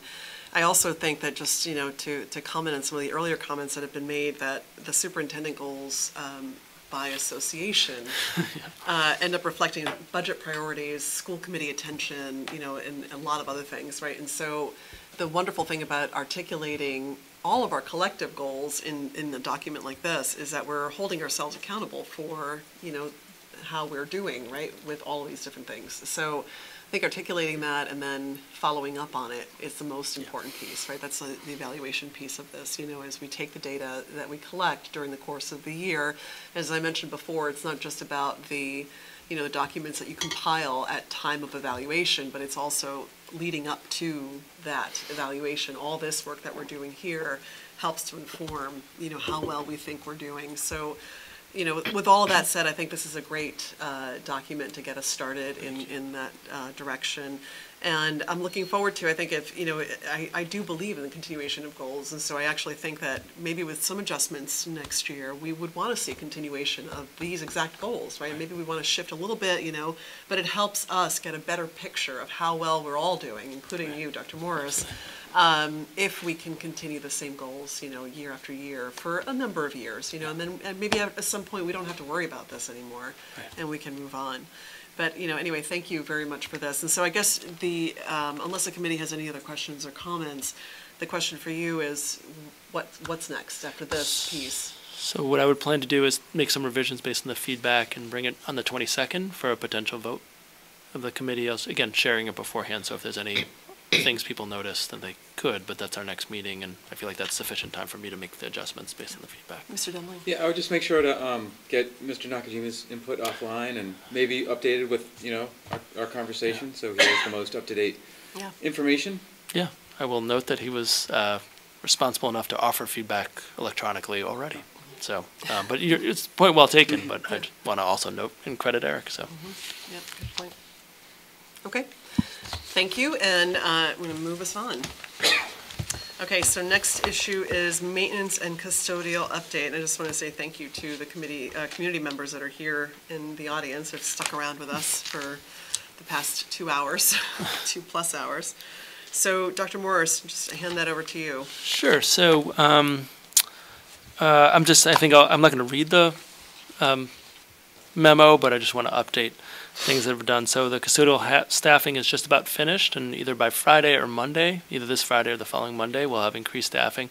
And it's particularly focused at Wildwood. We have looked at Fort River, and we're in discussions about Fort River's needs as well. But what we're continuing to hear and then literally see is that the needs at Wildwood are greater, and some of that may be due to the fact that we weren't able to do the full cleaning in the summer because the building was shut down. Some of it may be other variables, particularly with the rodent issue as well, that some of the feedback we've gotten from Minuteman, which I'll get into in a little bit, is just the importance of the daily cleaning routines, how often trash is thrown out during the school day because kids bring in snacks and not just the cafeteria. So our focus is not that we're ignoring the other schools, but Wildwood is the school that we're seeing as the greatest need for that additional staffing support. So likely Friday, if not Friday, then the following Monday. We have, anytime we hire someone, there's Corey checks, there's fingerprint, there's all the things that we need to do to ensure they can start working. But guaranteed by Monday, a week from yesterday, we'll have additional staffing at Wildwood, and we were still evaluating Fort River and their needs in the transition as well. The head custodian at Wildwood developed a checklist for use by the Wildwood custodial team, which was emailed out to the entire faculty for transparency. We're still making some edits. It was also shared with all the head custodians across the district, who then, this is one, I guess, the So it always looks for silver linings, and I don't want to minimize the experience, but this experience may improve our cleaning at all the schools, because now other head custodians are saying, well, I like this, I don't like that, that needs to be added in. So it's becoming a little more of an iterative document, but it's something that was requested, and appreciate our head custodian taking action. I should note that I've been in, particularly Mr. Yaffe and Mr. Russ Savage, who's the head custodian at Wildwood, we've been in frequent conversations on all of these topics. So while I'm reporting for them, because I didn't ask them to come tonight, certainly they could describe the situation at Wildwood in more details than me. But as recently as Friday afternoon, we had about a half-hour conference call about, just what did Minuteman say, what are some next steps, what's the staffing situation. So this is all being done with the input and feedback of particularly the principal and head custodian, as well as the feedback we continue to get from faculty and staff. The Wildwood head custodian clarified communication protocols. One of the concerns that we had as non-custodial staff was, and this is no critique, it's just what we heard, not just at school committee, but in other places as well, taking on custodial tasks that we really want done by custodians and not by non-custodial staff members. So he sent an email to the entire Wildwood staff to clarify the protocols, when there's a concern, when there's an issue, how to notify him. He wants to be on top of things right away, and if it doesn't get to him, then he can't always know about everything in the building. So that's been clarified thanks to his hard work. We've purchased new high-quality HEPA vacuums. I mean, our vacuums have HEPA filters and bags, but this is full HEPA machines for use in the elementary school buildings. They're more efficient. I'm sure electrically more efficient, but they're more efficient cleaning mechanism to use. We'll have custodial teams coming this coming Saturday and the following Saturday to do full sweep deep cleaning of Wildwood and Fort River, and we're looking at Crocker Farm and their needs as well. But looking at those two schools in particular, again, prioritizing Wildwood above the others, given the condition it's in at the moment. It's hard to do that, just when teachers leave and students leave in the afternoon. There's the after-school program, or you're there for a weekend day with a team. You can do deep cleaning in a way that just really hard to do. It's basically what happens in the summer, and we didn't have that opportunity this summer because of the boiler exchange and the asbestos remediation. So we couldn't do the cleaning that typically happens in the schools over the summer, but the weekends is the best time. So we're going to pay some custodial teams overtime to come in and do that. Been in very frequent contact with Minuteman, who's our licensed integration pest management vendor, and they work with most of the area school districts. I think they're very good, but they're also pretty much the game in town in terms of who has a license to be doing this in schools. They've been up site multiple times in recent weeks, twice last week. I wrote this last week, so twice the week before and once last week. And they're going to maintain an increased frequency in visits.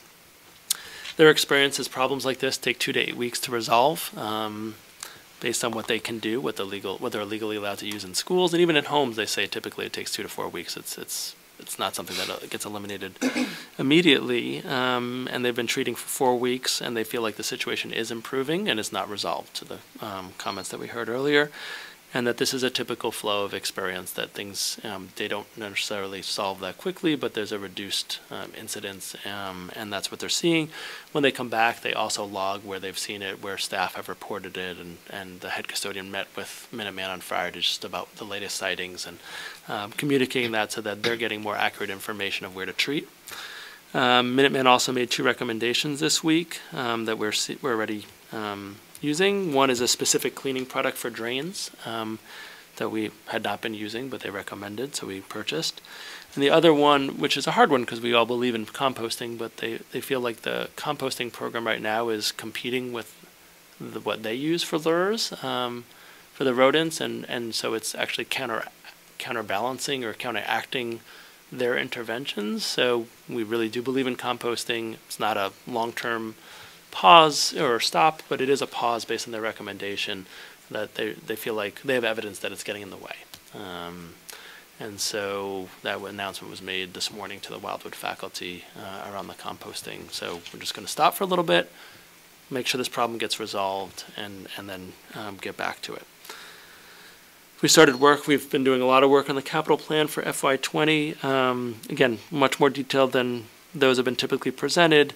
And this is the point I was raising earlier, that the concern is that if these significant issues aren't dealt with, all the systems interact with one another and the problems will increase rapidly. So that any system that as trouble affects all the other systems in the school. And one of the challenges custodially is that the quad system makes it very difficult to clean. There's just corners everywhere, which if you talk to anyone who's doing any cleaning, whether it's their home or in a building, corners are not easy places to clean, and we sort of maximize them, and not having the walls, those kind of feltish walls that we have in those schools, are not easy to clean as well.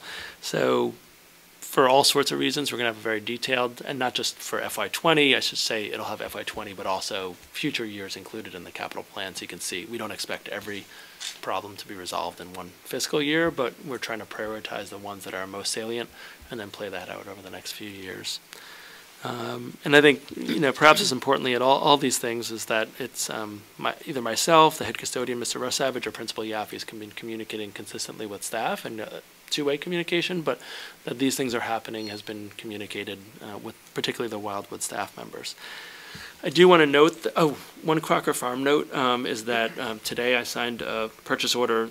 I think I mentioned the last time, and it was mentioned in public comment last time, that there was a roof issue, and some roof issues, frankly, Mr. Cody, who's here, can solve. He's a member of our facilities and maintenance team, and some we do need to contract out. So today I signed a purchase order to resolve the issue. Like, Mr. Cody reached out to a vendor to solve a sort of complex particular roof issue at Crocker Farm at the library computer lab issue. So that, that PO has been signed, and we'll have the vendor come in to resolve that problem. Some of the items don't, but many of the items do have financial implications for the current fiscal year. So I may be coming back to the committee asking for the request the use of additional school choice funds this year. I don't feel like it's right to freeze budgets based on facilities issues. It feels like it's a double whammy for staff, and I don't feel like ethically it's the right thing for me to do. So, that's a slippery slope, right, which we have to be concerned about, is making sure that we're not using more choice funds that we're bringing in consistently. Otherwise, we end up in a structural imbalance. But I do feel like for the current year, we have to see how health insurance information comes in. All that becomes live and active to us in this month. So we're just, Sean Mangano and the HR office, they're coming through all that information to get us a better sense of where we're standing at the end of the first quarter. And then I'd come back at the November meeting, one of the two November meetings, with, we feel like we're okay, or we feel like we do need to access choice funds to balance the facilities and maintenance costs that we're incurring as it looks at the overall budget without doing something like freezing, because last year was a tough budget year too. So I want to be really conscious of the cumulative impact of freezing budgets year after year is not one I want to engage in.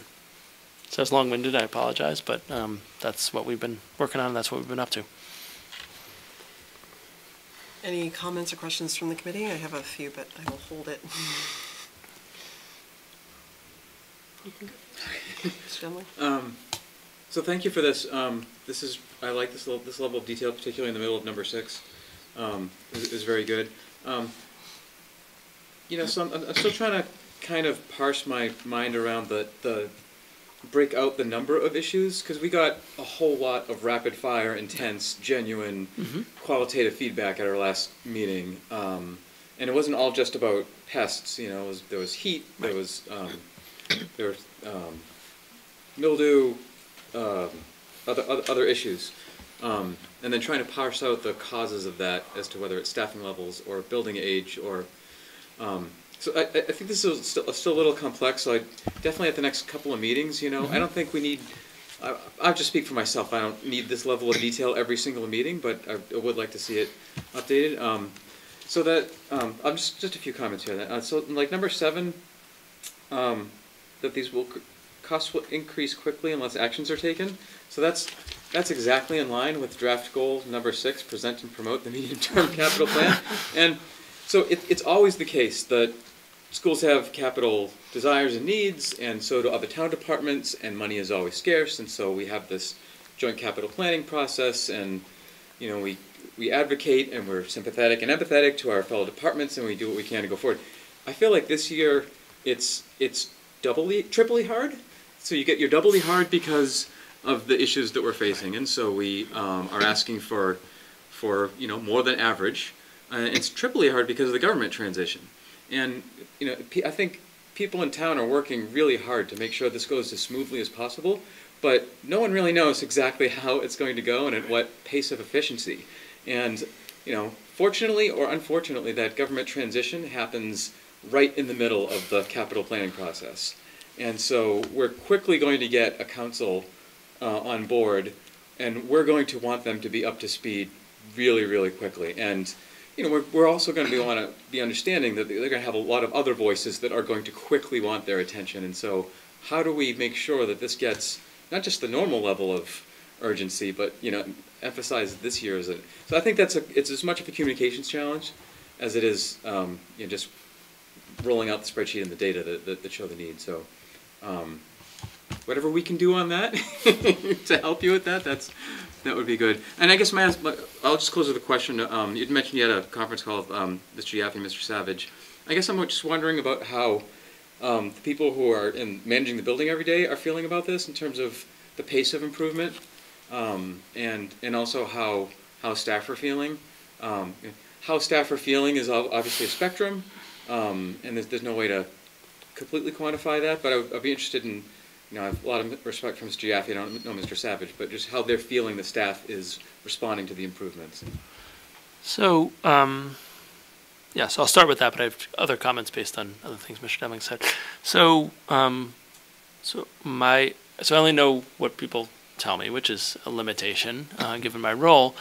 But I do think there's been a genuine appreciation for the level of response, and also the communication piece. So I think some of the concerns that were being expressed, that there was rapid communication back, and I'm not just talking about myself, but Mr. Yaffe, Mr. Russ Savage, that things aren't perfect, and there's acknowledgement that things aren't perfect, but there's also, I think, better mechanisms for staff to share concerns with the head custodian, which helps. There's been more information shared about what's actually happening. I think the response around the custodian has been well appreciated. So I don't want to be overly rosy about it, because I think there's still some significant challenges, but I do think in terms of communication and responsiveness, the feedback I've gotten from some of the people who made public comments at the last meeting has been, you know, appreciative, and I appreciate their hanging in for very uncomfortable conditions. I think I didn't include things about the cooling, which was a lot of the comments last time, because that problem had been fixed. And by fixed, I don't mean like we have air conditioning, but fixed as in it's the same as the other schools in our district where the chillers are now working, which was not the case the first 3 weeks of school. So I didn't include that because, you know, I wanted to focus more on these topics, not just that it's been cooler, but that problem's been resolved.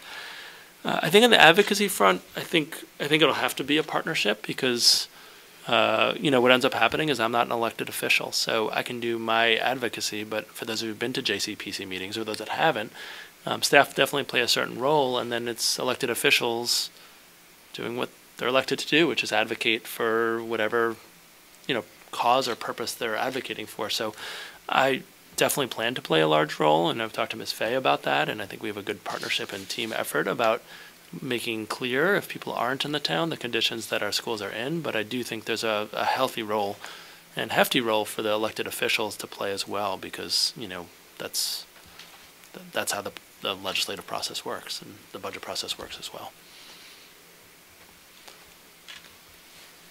Ms. Spitzer? Well, thank you very much for these updates. I have a question, and you may not have any.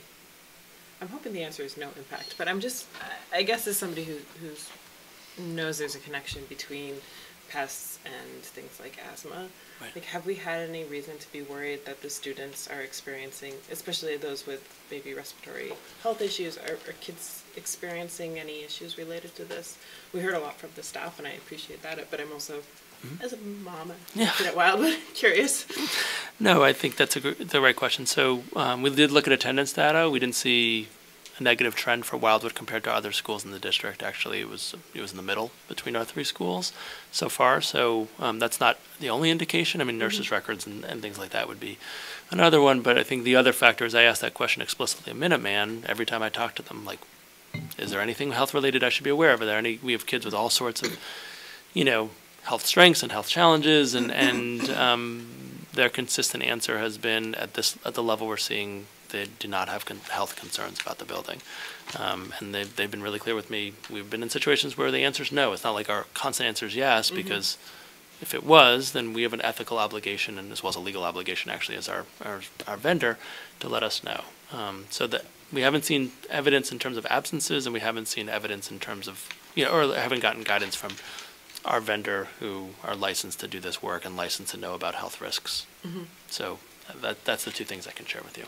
But we have been attuned to that and attentive to it. And then related to the cost of this, and I've been toggling between our agenda that's on this list here and then our agenda here, and I have no idea if this is going, but we have the school committee additional funds from the town on, as a budget, as an item here.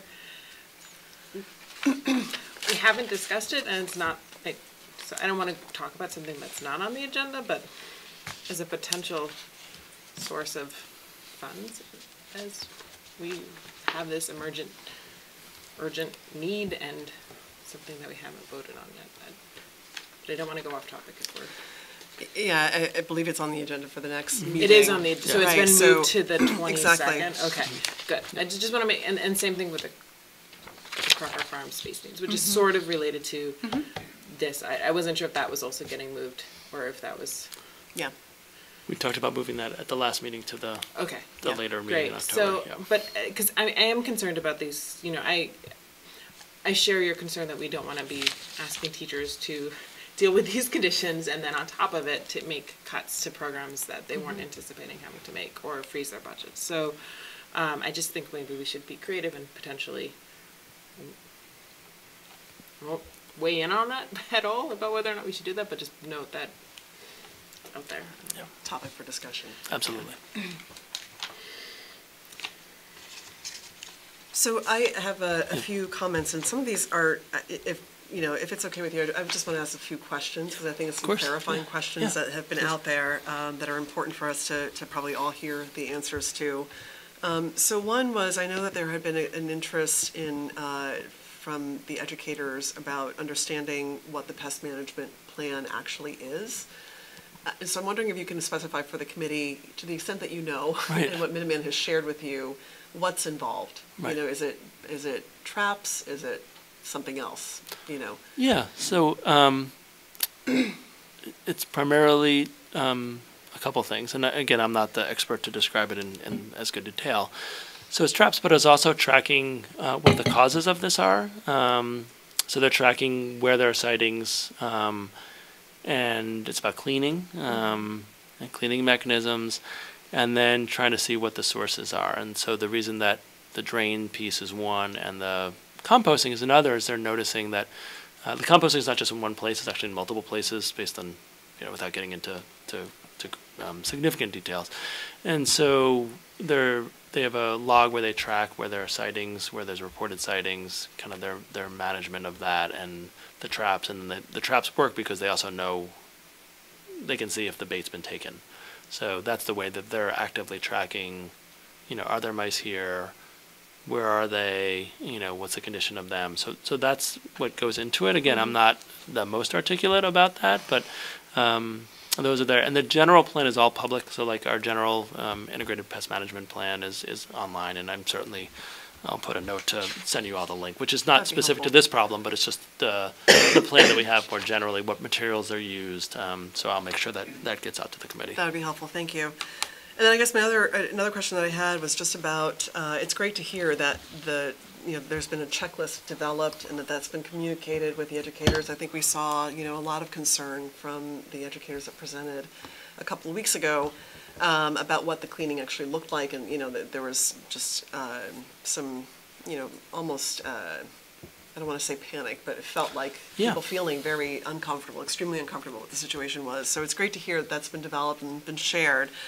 I'm wondering if a checklist like that might be helpful in addition to communicating how and what or with whom to talk to if there's a problem in a classroom, in a hallway, in a public space. If there can also be some sort of expectation built into that checklist of, within 24 hours, there will be a response and a cleanup, right? If there's food lingering in a hallway somewhere or in a closet and it's unattended and no one is cleaning that up, there should be an expectation built in for educators and other staff to understand, this should be cleaned up by this amount of time, right? And whether it's, the afternoon or evening schedule that happens, or the morning or anything like that. So I'm just wondering if that's been considered or discussed in any way, just to make clear, what that expectation is of our staff. Yeah, so I saw emails where the head custodian said, again, that within a day piece, so if there's food in the cubby area and they know about it, it'll be gone at the end of the day, because that's when they make the full sweeps. Now, do they see every little nook and cranny in the school? No, and that's why they're asking for staff's help to communicate. I noticed this, or this, this happened in my classroom today. Right, we were having snack, a kid knocked something over. Yes, there was a quick cleanup, but actually it needs a little more today because of this thing that happened, because they're children, right, and things happen. So that's what he expressed in the instance of, if there was food left out, then the 24-hour piece was what he felt like he was able to do, or his team was able to do. Okay, great, great. So just two more quick Please, questions. yeah. So I'm, in item number 5, you mentioned having custodial teams coming to Wildwood on the weekends, sometime this month, right, to perform these deep cleanings. I'm wondering if that should just be a regular thing, right? Like every 3 months, there is this deep cleaning that takes place in the school, and quite possibly not just Wildwood, right? Like it's probably, Fort River and Crocker Farm as well. But in order to get us to a place where, it feels like we're sort of playing catch up right now, maybe to catch us up, we actually need some, extra expenditures in this area. So in addition to the, the other staff that have been added, if we have some deep cleaning that takes place on a regular basis, it helps the community understand that this has been taken seriously and that this is actually being addressed. Yeah, so that typically is what happens over school vacations. So December vacation, February vacation, and April vacation. The problem is it's a long way till December vacation in this particular situation. So at all the schools, that's what the custodial staff do. It's not, it's catch up on the deep cleaning. And so that's how they use the time over school vacations, where there aren't students and staff typically present. At Wildwood, we just didn't feel like we could wait till December. And the situation was. And honestly, I think, Dr. Morris, Yeah. I would argue that given what we've heard from the community and from our educators, that the other schools can't wait either. So I'm wondering if maybe, in addition to Wildwood, that we could schedule a deep cleaning in advance of December. And, I'm looking to the committee because I don't want to be the sole voice on this, but I actually feel like we heard enough from other, building staff and educators that it's really not just a Wildwood problem, right? So, it's worth considering as to the extent that, that we can. Sure.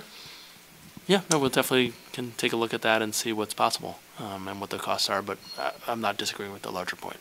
Okay, great. And then the last thing was just about, an update. We had discussed a capital plan, sort of medium term, and I understand that there was some doors that were being replaced. And so I'm wondering if you can update us on the status. I understand that Mr. Mangano was going to put out bids and, and was getting, so if you could just share where we are with that. So, so the bids are out. I mean, the RFP is out. I think bids are back, I believe. The 12th is coming to mind, but I don't quote me on that because we have other bids coming back on the 12th. But Mr. Cody, Mr. Cody is. Yeah, he would know better than me. So I'm actually right on that one? Yes, you are. Okay, that's a little bit of a surprise, but I'm glad you're here. And, again, trying to prioritize what can be done, 2 to 3 weeks. Students fail, students and staff can't be in the buildings. Can we kind of earmark a couple of the ones that Mr. Cody was able to fix? More temporarily, could those be done sooner, and could we have some prioritization as some of the conversation we've had? Wildwood? Yeah. Yeah, we're shooting probably February or April vacation. It's going to take at least 2 weeks to 3 weeks to complete all 12 doors, frames and all. It can be flexible a little bit, but again, do they want to do it in the dead of winter? But right now it's leaning towards, spring, and then need be finish it up at the beginning of this, when summer recesses. And forgive me, just one more follow-up on that. So, again, I think, and you mentioned this just a moment ago, prioritizing some of those doors that have been a continuous problem through the years, right? So I'm wondering if there's an opportunity for us to even tackle one or two of those doors before the time period that you mentioned. Right, the doors that are an issue are actually at Fort River. And I have addressed one door already. I've had a company come in and address that door because the way the hinges are set, they're different than Wildwood. So being Fort River having a structural issue that's worse than Wildwood, I'm focusing on addressing those doors, that ones that are going to be a problem issue within the next month or two, to have those addressed, because it can't wait. At Wildwood, the doors are being addressed as far as hard to open. When the fire department knows a walk around, I address those doors and make sure that's a high priority with me, and I make sure that's done. So again, it's a priority. Obviously at both schools, I'm in constant contact with the custodians and making sure that it's being taken care of and having them have their eyes focused, just have that little keen, have the guys walk around once in a while, or be in communication with the teachers and let me know if there's an issue that they feel that something's not quite right, don't hesitate to let me know. And Mr. Cody, I should apologize, and also to the committee. We have a member of the staff here in the audience for those of the community that might be watching on video. And normally, this is a little unorthodox. We usually have a person come up to the microphone, but that's my fault. I apologize, because I should have asked you to come up. But it sounds like, just to recap, that you are Mr. Cody is in conversation with multiple members of the staff to address those concerns, and that the doors that have highest priority were at Fort River and have already been addressed. And so we're working on all that. I appreciate hearing that. Thank you very much. Mr. Demling. Can we go back to revisit the deep cleaning at Fort River and Crocker Farm idea a little bit? So I guess before we say, yeah, go ahead and do that, I have a few questions. So one would be, what's the capital impact? Because I have no idea. And then two is Fort River, in terms of in terms of needing a deep clean. I'm using this in air quotes because I don't really know what's involved. Yeah. Is Fort River in more need of clear urgent need than Crocker, for example? And then three, what are the causal issues at those two schools, and would they respond to a deep clean? So, for example, because we heard a number of different things that evening, pests, heat, mildew, and some of these have been specific to Wildwood, and so.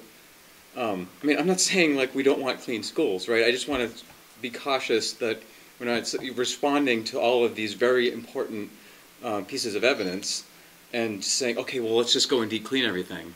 I want to make sure that if we're asking for that extra effort and resource investment, that it's actually worthwhile. And so, if I was going to go about evaluating this, I would want to talk to the head custodians and the principals at Fort River and Crocker and say, well, what are you seeing on the ground? What is a deep clean going to be beneficial to you? If that's the case, then I think I would be more inclined to say full steam ahead with that. But I think I'd want to, so I don't know if you can respond to that now. Sure. So I think the conversation's helpful to have in the way that you described, because the questions I have, having been in the schools, is a deep cleaning helpful, or is it more a deep clean of the univents or something like that might be a better use of kind of custodial time, as opposed to the other areas which did get a deep cleaning in the summer at the other schools in terms of the sinks, those areas.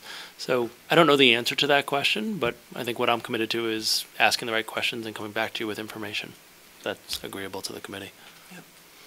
So just to comment on that, I think that makes sense. I would argue that given the pictures that we've seen and what we've heard from educators, not just at Fort River but at Crocker Farm also, that again may warrant a close examination of what that deep cleaning looks like. And if that hasn't happened, especially because we've had limited custodial staff over the course of the summer in all of the buildings, that it's worth considering whether or not we should do that, right, in these other buildings. Mr. Dumley, you were going to... Yeah, I was just going to say, kind of following up on what you're saying, which is, because I was just hearing a little bit of maybe different strategy or tactic in terms of, Mr. Daniels, what you're saying and what I was saying maybe, but I think we're on the same page in terms of, there's an urgency to address the issues. The issues are probably different building to building, but with relationships. And so if we want our custodial staff to commit an extra level of time, attention, energy, money, whatever, to this cleaning focus, what ought it to be, right? And so I'm sure we could just have them immediately go in there on the weekend and clean everything.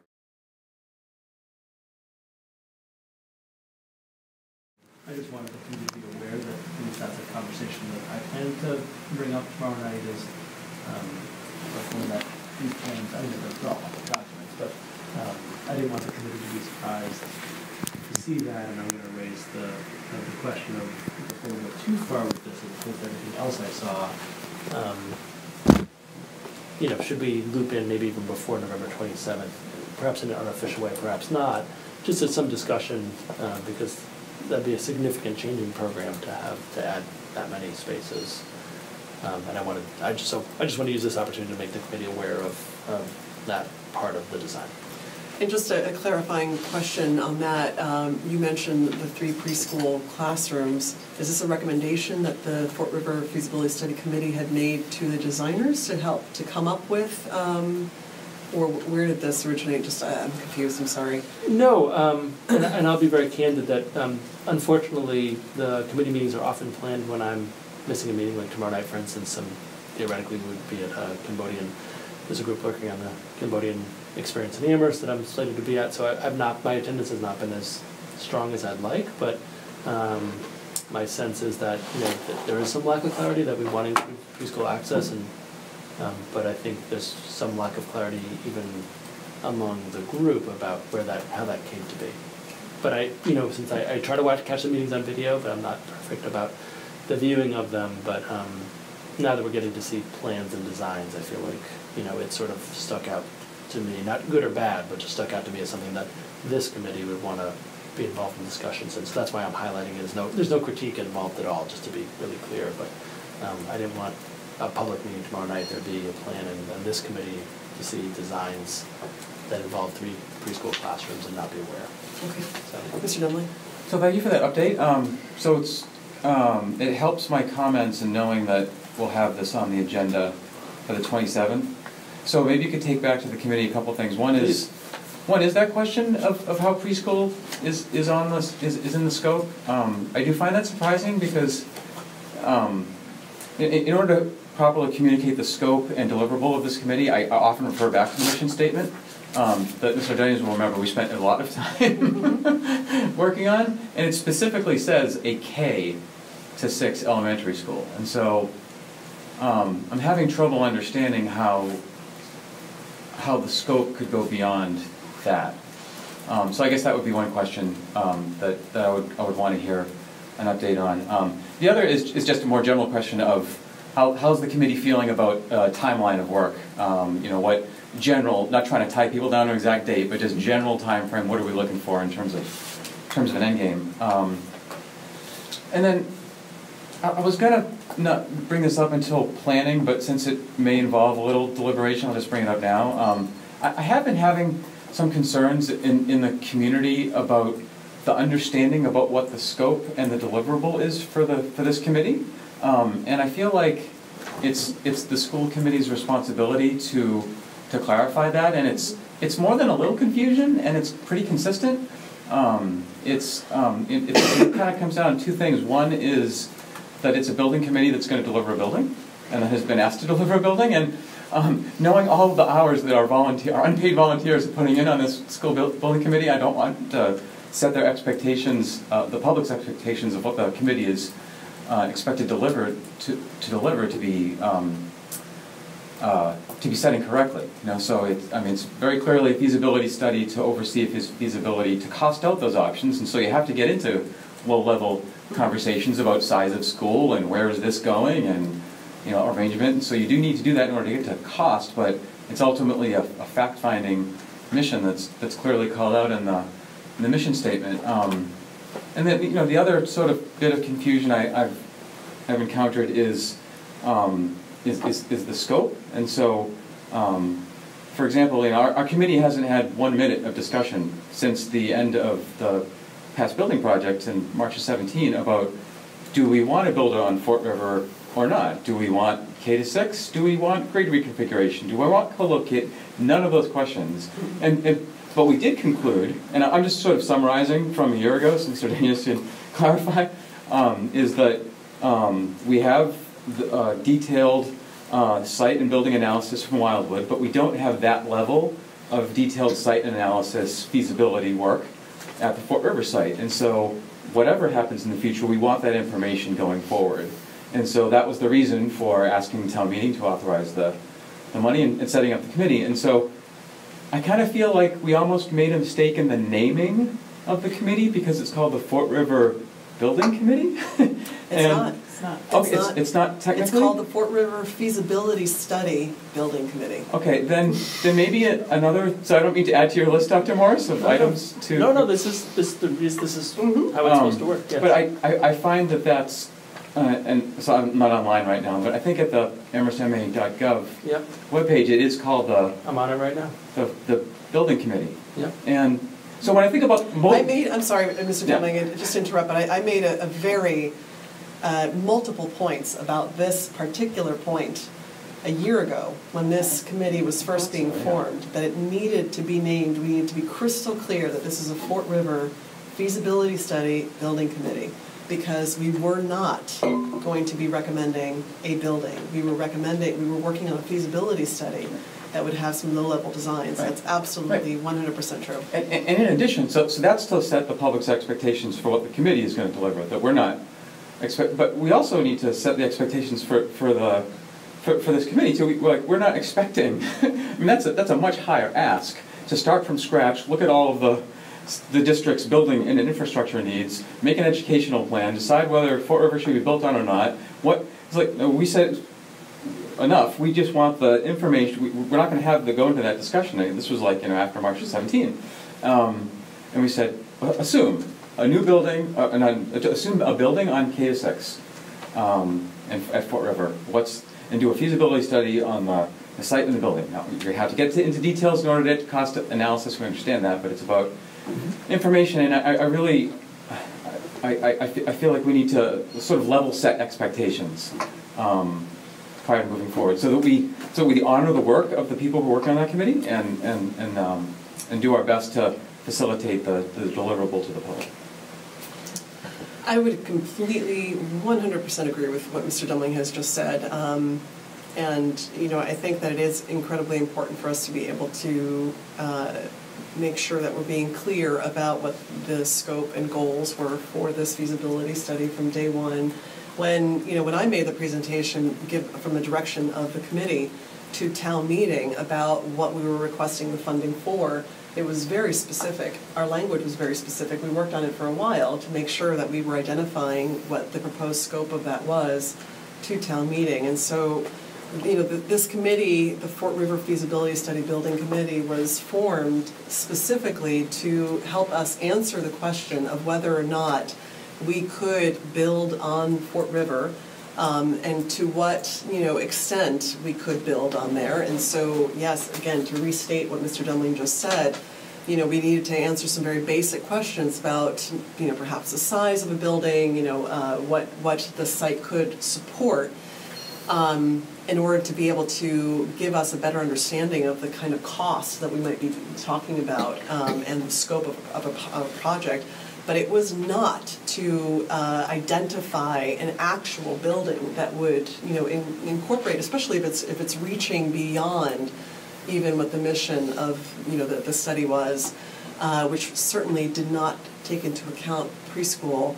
I would think that, just to go out on a limb, this committee has expressed support multiple times for the importance of preschool, and I don't think that would be beyond the possibility of a project, but we're not there yet. At this point, we really are just trying to answer some very basic questions, and to incorporate preschool as a question, runs a risk of complicating this project and confusing the community about what we're trying to do here, because people start thinking immediately that we're talking about preschool, and we haven't even gotten there yet. We have no idea what's involved there. So, I do I do think it's important for you, Dr. Morris, to kind of communicate this back to the committee, to attend the meeting, but I also feel like it would be important perhaps before this November 27th meeting, for us to maybe have this on the agenda as a more expanded topic, because so far we've been asking for updates on a regular basis about this project and this study, but we haven't really gotten a fleshed out update that includes details like this, and so it kind of begs the question of what other details should we be thinking about and concerned with before we get to the point where something's being presented to us that feels pretty baked, right? And we have a lot of really good people. We have great volunteers. We have contractors on staff, and that have been contracted for this. We don't want to waste people's time. Yeah, and so can I just respond briefly? So I definitely bring that back. Unfortunately, Mr. Nakajima won't be there tomorrow night, but I think I saw a lot of heads nodding, but before this agenda topic ends, I know it's late, I just want to make sure I'm representing the committee, because I've heard from the full committee. I think it's going to be fine, but particularly as a non-committee member, I just want to be super clear on that topic. In terms of the schedule, because that was a question of the schedule, I'll make sure that I email out there's a proposed schedule. The end date for finalizing a report would be March 11th of 2019, but it's a pretty well-articulated schedule of a timeline and different tasks that are happening, so I'll make sure that it's on the website, but I'll make sure the link is off to you, at some point tomorrow, that has a little more detail than what I'm describing. Ms. Spitzer? So I feel like we've been having really siloed conversations about the capital needs of our district, and I'm wondering if there's a way to, I probably won't be at the 27th meeting. I really care about this a lot, and I'm trying to figure out, things that I feel like are related to this, or the carpet farm space needs. This updates on the Fort River feasibility study, and then all of this stuff that's going on at Wildwood right now. To talk about each one of these separately to me feels, it's just like we're missing, there's this big picture, and maybe we had a lot of conversations when I wasn't part of this committee about this as a, no, okay. But I was thinking, but is there a way for us to have a conversation about the broad, you're going to be creating a capital plan for us, but when I'm looking here, and I know we've got the Joint Capital Planning Commission meeting coming up, or I might be getting a GCPC meeting coming up at the town. I'm sure we'll hear some of this at the four boards meeting. But for me to feel comfortable advocating for and coming up with, understanding well enough whether or not we're making the right choices, I feel like I need to have all of these things put together for me, or have a forum of conversation with our entire committee where we can talk about this openly without worrying about whether or not we're going off the agenda. So is that I don't know, is that too much for one meeting? It's a huge can of worms, but I'm just wondering, how should we be having these conversations? Because it'd be nice to be able to do it in a big way rather than just on a school by work committee way. It's not connected to one of Dr. Morris's evaluation goals. Small, medium, and then maybe long, right? Large, yeah. So here's the way I think about it, and I'm not trying to answer your question fully right now, but this is my current thinking about it. It's not that it's the answer. So, we had a building project fail last year, and at this point we are in fact-finding mode, right? So we're fact-finding what are the current needs of the current buildings, because we know nothing, there's no best-case scenario that involves us being out of any of the buildings anytime super soon. So, I think that medium-term capital plan, regardless, if we got an MSBA tomorrow, I'd still want to bring a medium-term capital plan because the needs of 5 or 6 years, I think we still need to, my opinion, request significant capital funds. So for me, there's multiple aspects of the fact-finding. One, Mr. Demling talked about regionalization. That could have implications for space and infrastructure. We have the 7 through 12. I know it's a regional discussion, but Mr. Demling wisely pointed out that could have an implication for 6th grade. We have this study. So trying to gather all that information, and I know it's not fast enough because it's not fast enough, and that's why we have to do this the kind of short and medium term. But I guess my concern is that we have a lot of variables we don't know, and one of the least, not the least of which, is whether the town would entertain, or at least town leaders, would entertain or how they would feel about being doing something that's a non-MSBA route. This came up at the last meeting we were in.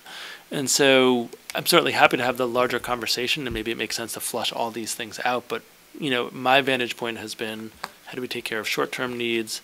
How do we plan for at least 5 years that we know nothing's happening in terms of replacing, renovating? And then how do we gather all this data so that we can then think of realistic options for the larger pieces. And so I haven't articulated that, so that's on me, until you asked a really good question. But how to have that question with the larger community, I think, is really important to kind of break down what's a short term, what's a medium term, and what are all these ways that we're thinking about the long term possibilities. And until sort of some things like March 11th, we'll get information along the way, but that's going to be like, okay, we have a lot more information about the Fort River site, what it looks like, right? Not a recommendation, and I get that point, and I'll bring that to the group. Regionalization, we'll have some better sense of where we're sitting, right, in spring. Not that we know yay, nay, but I think all these things are interrelated, and that's what makes it so difficult to consider. Sorry, that was really long-winded, but I just wanted to say that, I'm looking at all these as information that can be gathered, and I imagine at the Fort Town meeting we'll hear something from the town about capital planning that's long-term. We typically do, and I've had active conversations with the town manager about we need that information. We need to hear from the town manager, at least he's not the only person, but we need to hear someone in that role's opinion about where are we with the capital projects in the other areas as well as the schools, and that's a pretty big linchpin of how we think about things, is how the town feels about that. Sorry, that was really long. No, it's okay. I guess what I'd like is to be in a less reactive position and a more proactive position, and I'm not sure how to get there, but what I'm hearing from you is that there's so much information that we're waiting on, but it almost feels like if there is no way to get this done without getting grants, then, or if the cost, I feel like we can come up with some scenarios, and doing that planning, maybe that's something more Sean and you should be doing, but having like 3 potential, this is how it's going to be done if we get a grant for one school. Right. This is how it's going to be done if we get a grant for 2 schools. This is how it's going to be done if we never get back on that wait list, because it just feels so urgent to me now, and I feel like we're waiting for there's always just going to be another thing that, another study that we could do. And we've, unfortunately, I'm feeling like we're getting to a point in time, especially with this conversation about the roofs, falling apart, all of this is just making it feel more urgent. And it's too late tonight to come up with a good plan for it here, but I'd love to have, just as a committee, given that it seems like the capital budget and the budgeting in general are 2 things that we actually do have a lot of responsibility on, and I'm feeling like we haven't been spending as much time on them as I'd like, I guess, so if we could add it somehow. One recommendation I would have, I completely agree with you, and again, I think this is why we started this conversation around the superintendent goals and budget priorities, was to be able to incorporate this into that, because it is a focus for us on so many different levels. So I'm looking at the calendar and wondering if maybe the November 5th meeting, if that's a good place for us to initiate this conversation, right? And it's to, maybe raise some, sort of hot topics, I guess. It's, the capital planning taking place, it's the regionalization, it's all these different things. And at least, visually and contextually put it all together so that we can start from there and say, yes, these are all the different considerations that we have, and let's start attaching some kind of long-range plan. And I do agree with Ms. Spitzer in the outlining of, how we might approach a planning process like this, similar to the dual language program, right? Like if we were to go this route, how do we, what would that look like? If we go this route, what does that look like? I do think that next week's meeting around, the 4 boards meeting is a great opportunity for us to broach this topic, at least publicly, and to, explain some of the things that we are currently considering to the other boards, so that they are hearing that from us. And, I think to the extent possible, just to signal that we are very much interested in having the town's assistance in this problem, because it's partially their problem as well. It's not just the school committee's problem, and I think we're going to need the town's help to figure out how we prioritize, projects. How do we deal with, all the different infrastructure problems that we currently have? But at least in the short term, in terms of our planning, if that makes sense to you, Dr. Morris, you're nodding your head. If that makes sense to the committee, we look at November 5th as, the way to kickstart this conversation. Mr. Demling? So yes, I would love to do that. So long as we can separate out the hopefully smaller side topic of clarifying the scope and deliverables of the feasibility study committee, which I think might be helpful to do prior to the 27th, where November 27th. Yeah, November 27th, that presentation. So as long as we sort of scope that out, I think that would be helpful. And in fact, I think it would be, it would be a different thing than what we've typically done. And when I say we, I mean like the school committee writ large of a number of years, which is, when you don't, part of not having a plan, some secret plan that we're all marching to, right? Is that there are a number of variables right now currently in play. And we've mentioned them all, most of them. Regionalization, is our statement of interest going to get accepted? That's a big one, right? This December, January. The feasibility committee. All these variables are at play, and so there's that. And then there's what is our current thinking. So, to me, I'm finding, this is especially true with regionalization planning board and some other things, is that a big part of transparency is being honest that, yes, there are a number of variables and we don't know which way they're going to go, but I have a pretty good feeling of how, of what I would do in this situation. So, and I'll be very honest, and just to use an example I think everybody can react to is renovation. So we haven't had 1 second of conversation of should we renovate or not, because there's been too many variables. We're not even there yet.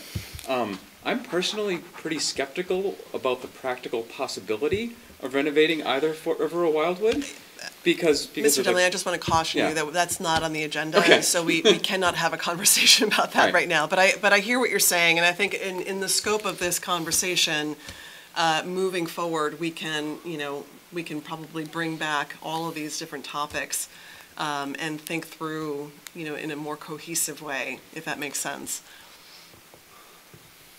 Yeah. Is there another piece? Yeah. So just to say that there are things. Yeah, I'll leave it at that.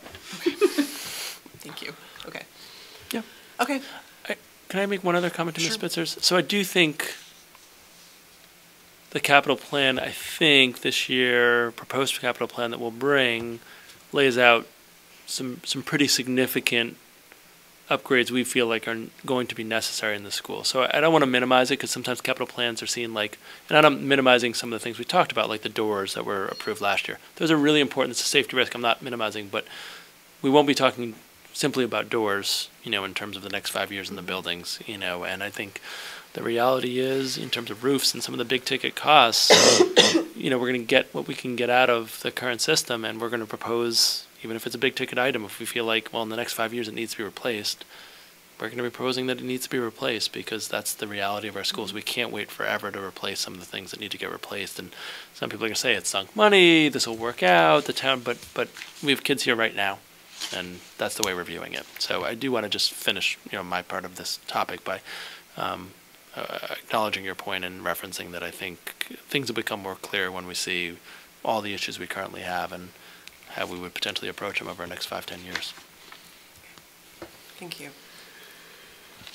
Okay, we are quickly approaching 4th hour of this meeting, so I'm hoping that we can wrap this up for the sake of our staff and everyone, and Amherst Media even, it's been hanging in there. So moving us on to our next agenda item, it's accepting gifts.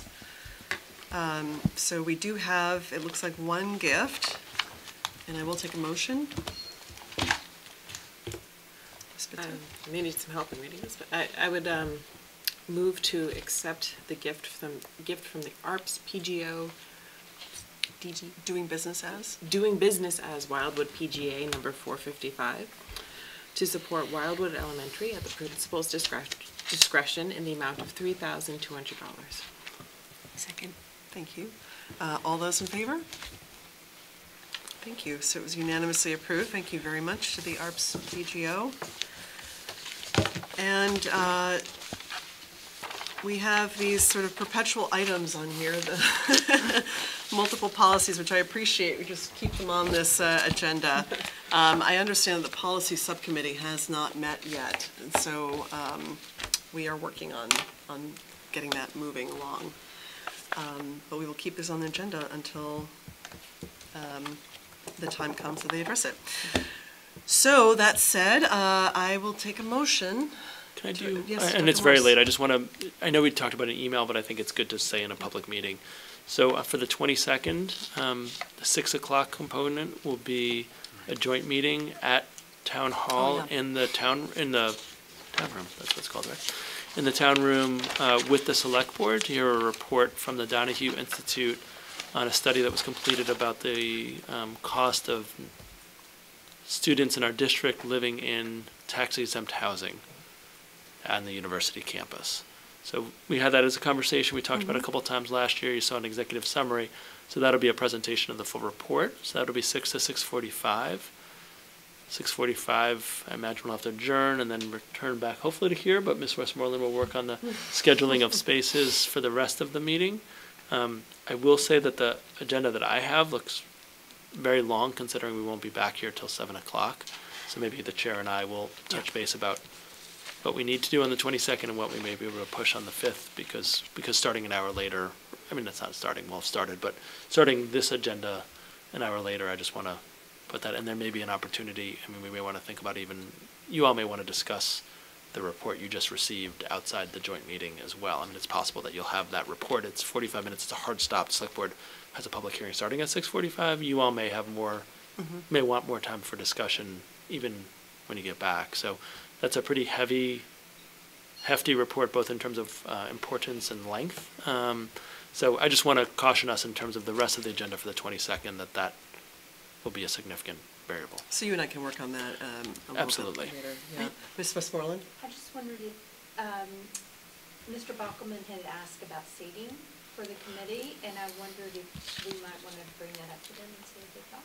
Yeah, do you remember the wording of it? The wording was whether you would like to be, whether you're comfortable being seated in the audience, or whether you'd like a side table beside where this, the select board has their little individual tables.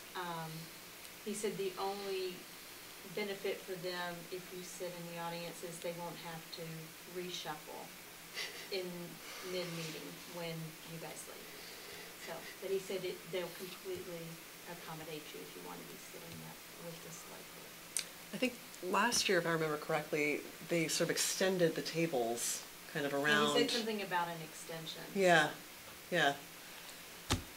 So, Mr. Demling? So it's a joint meeting so it's an open meeting. Mm-hmm. I think we ought to be at the table if it's our open meeting. Yeah. I would agree. I'll let him know. Thank you, Debbie. Ms. McDonald? Yeah, I was just thinking about the long agendas, because we just added a pretty meaty topic for the 5th on top of an already pretty meaty topic.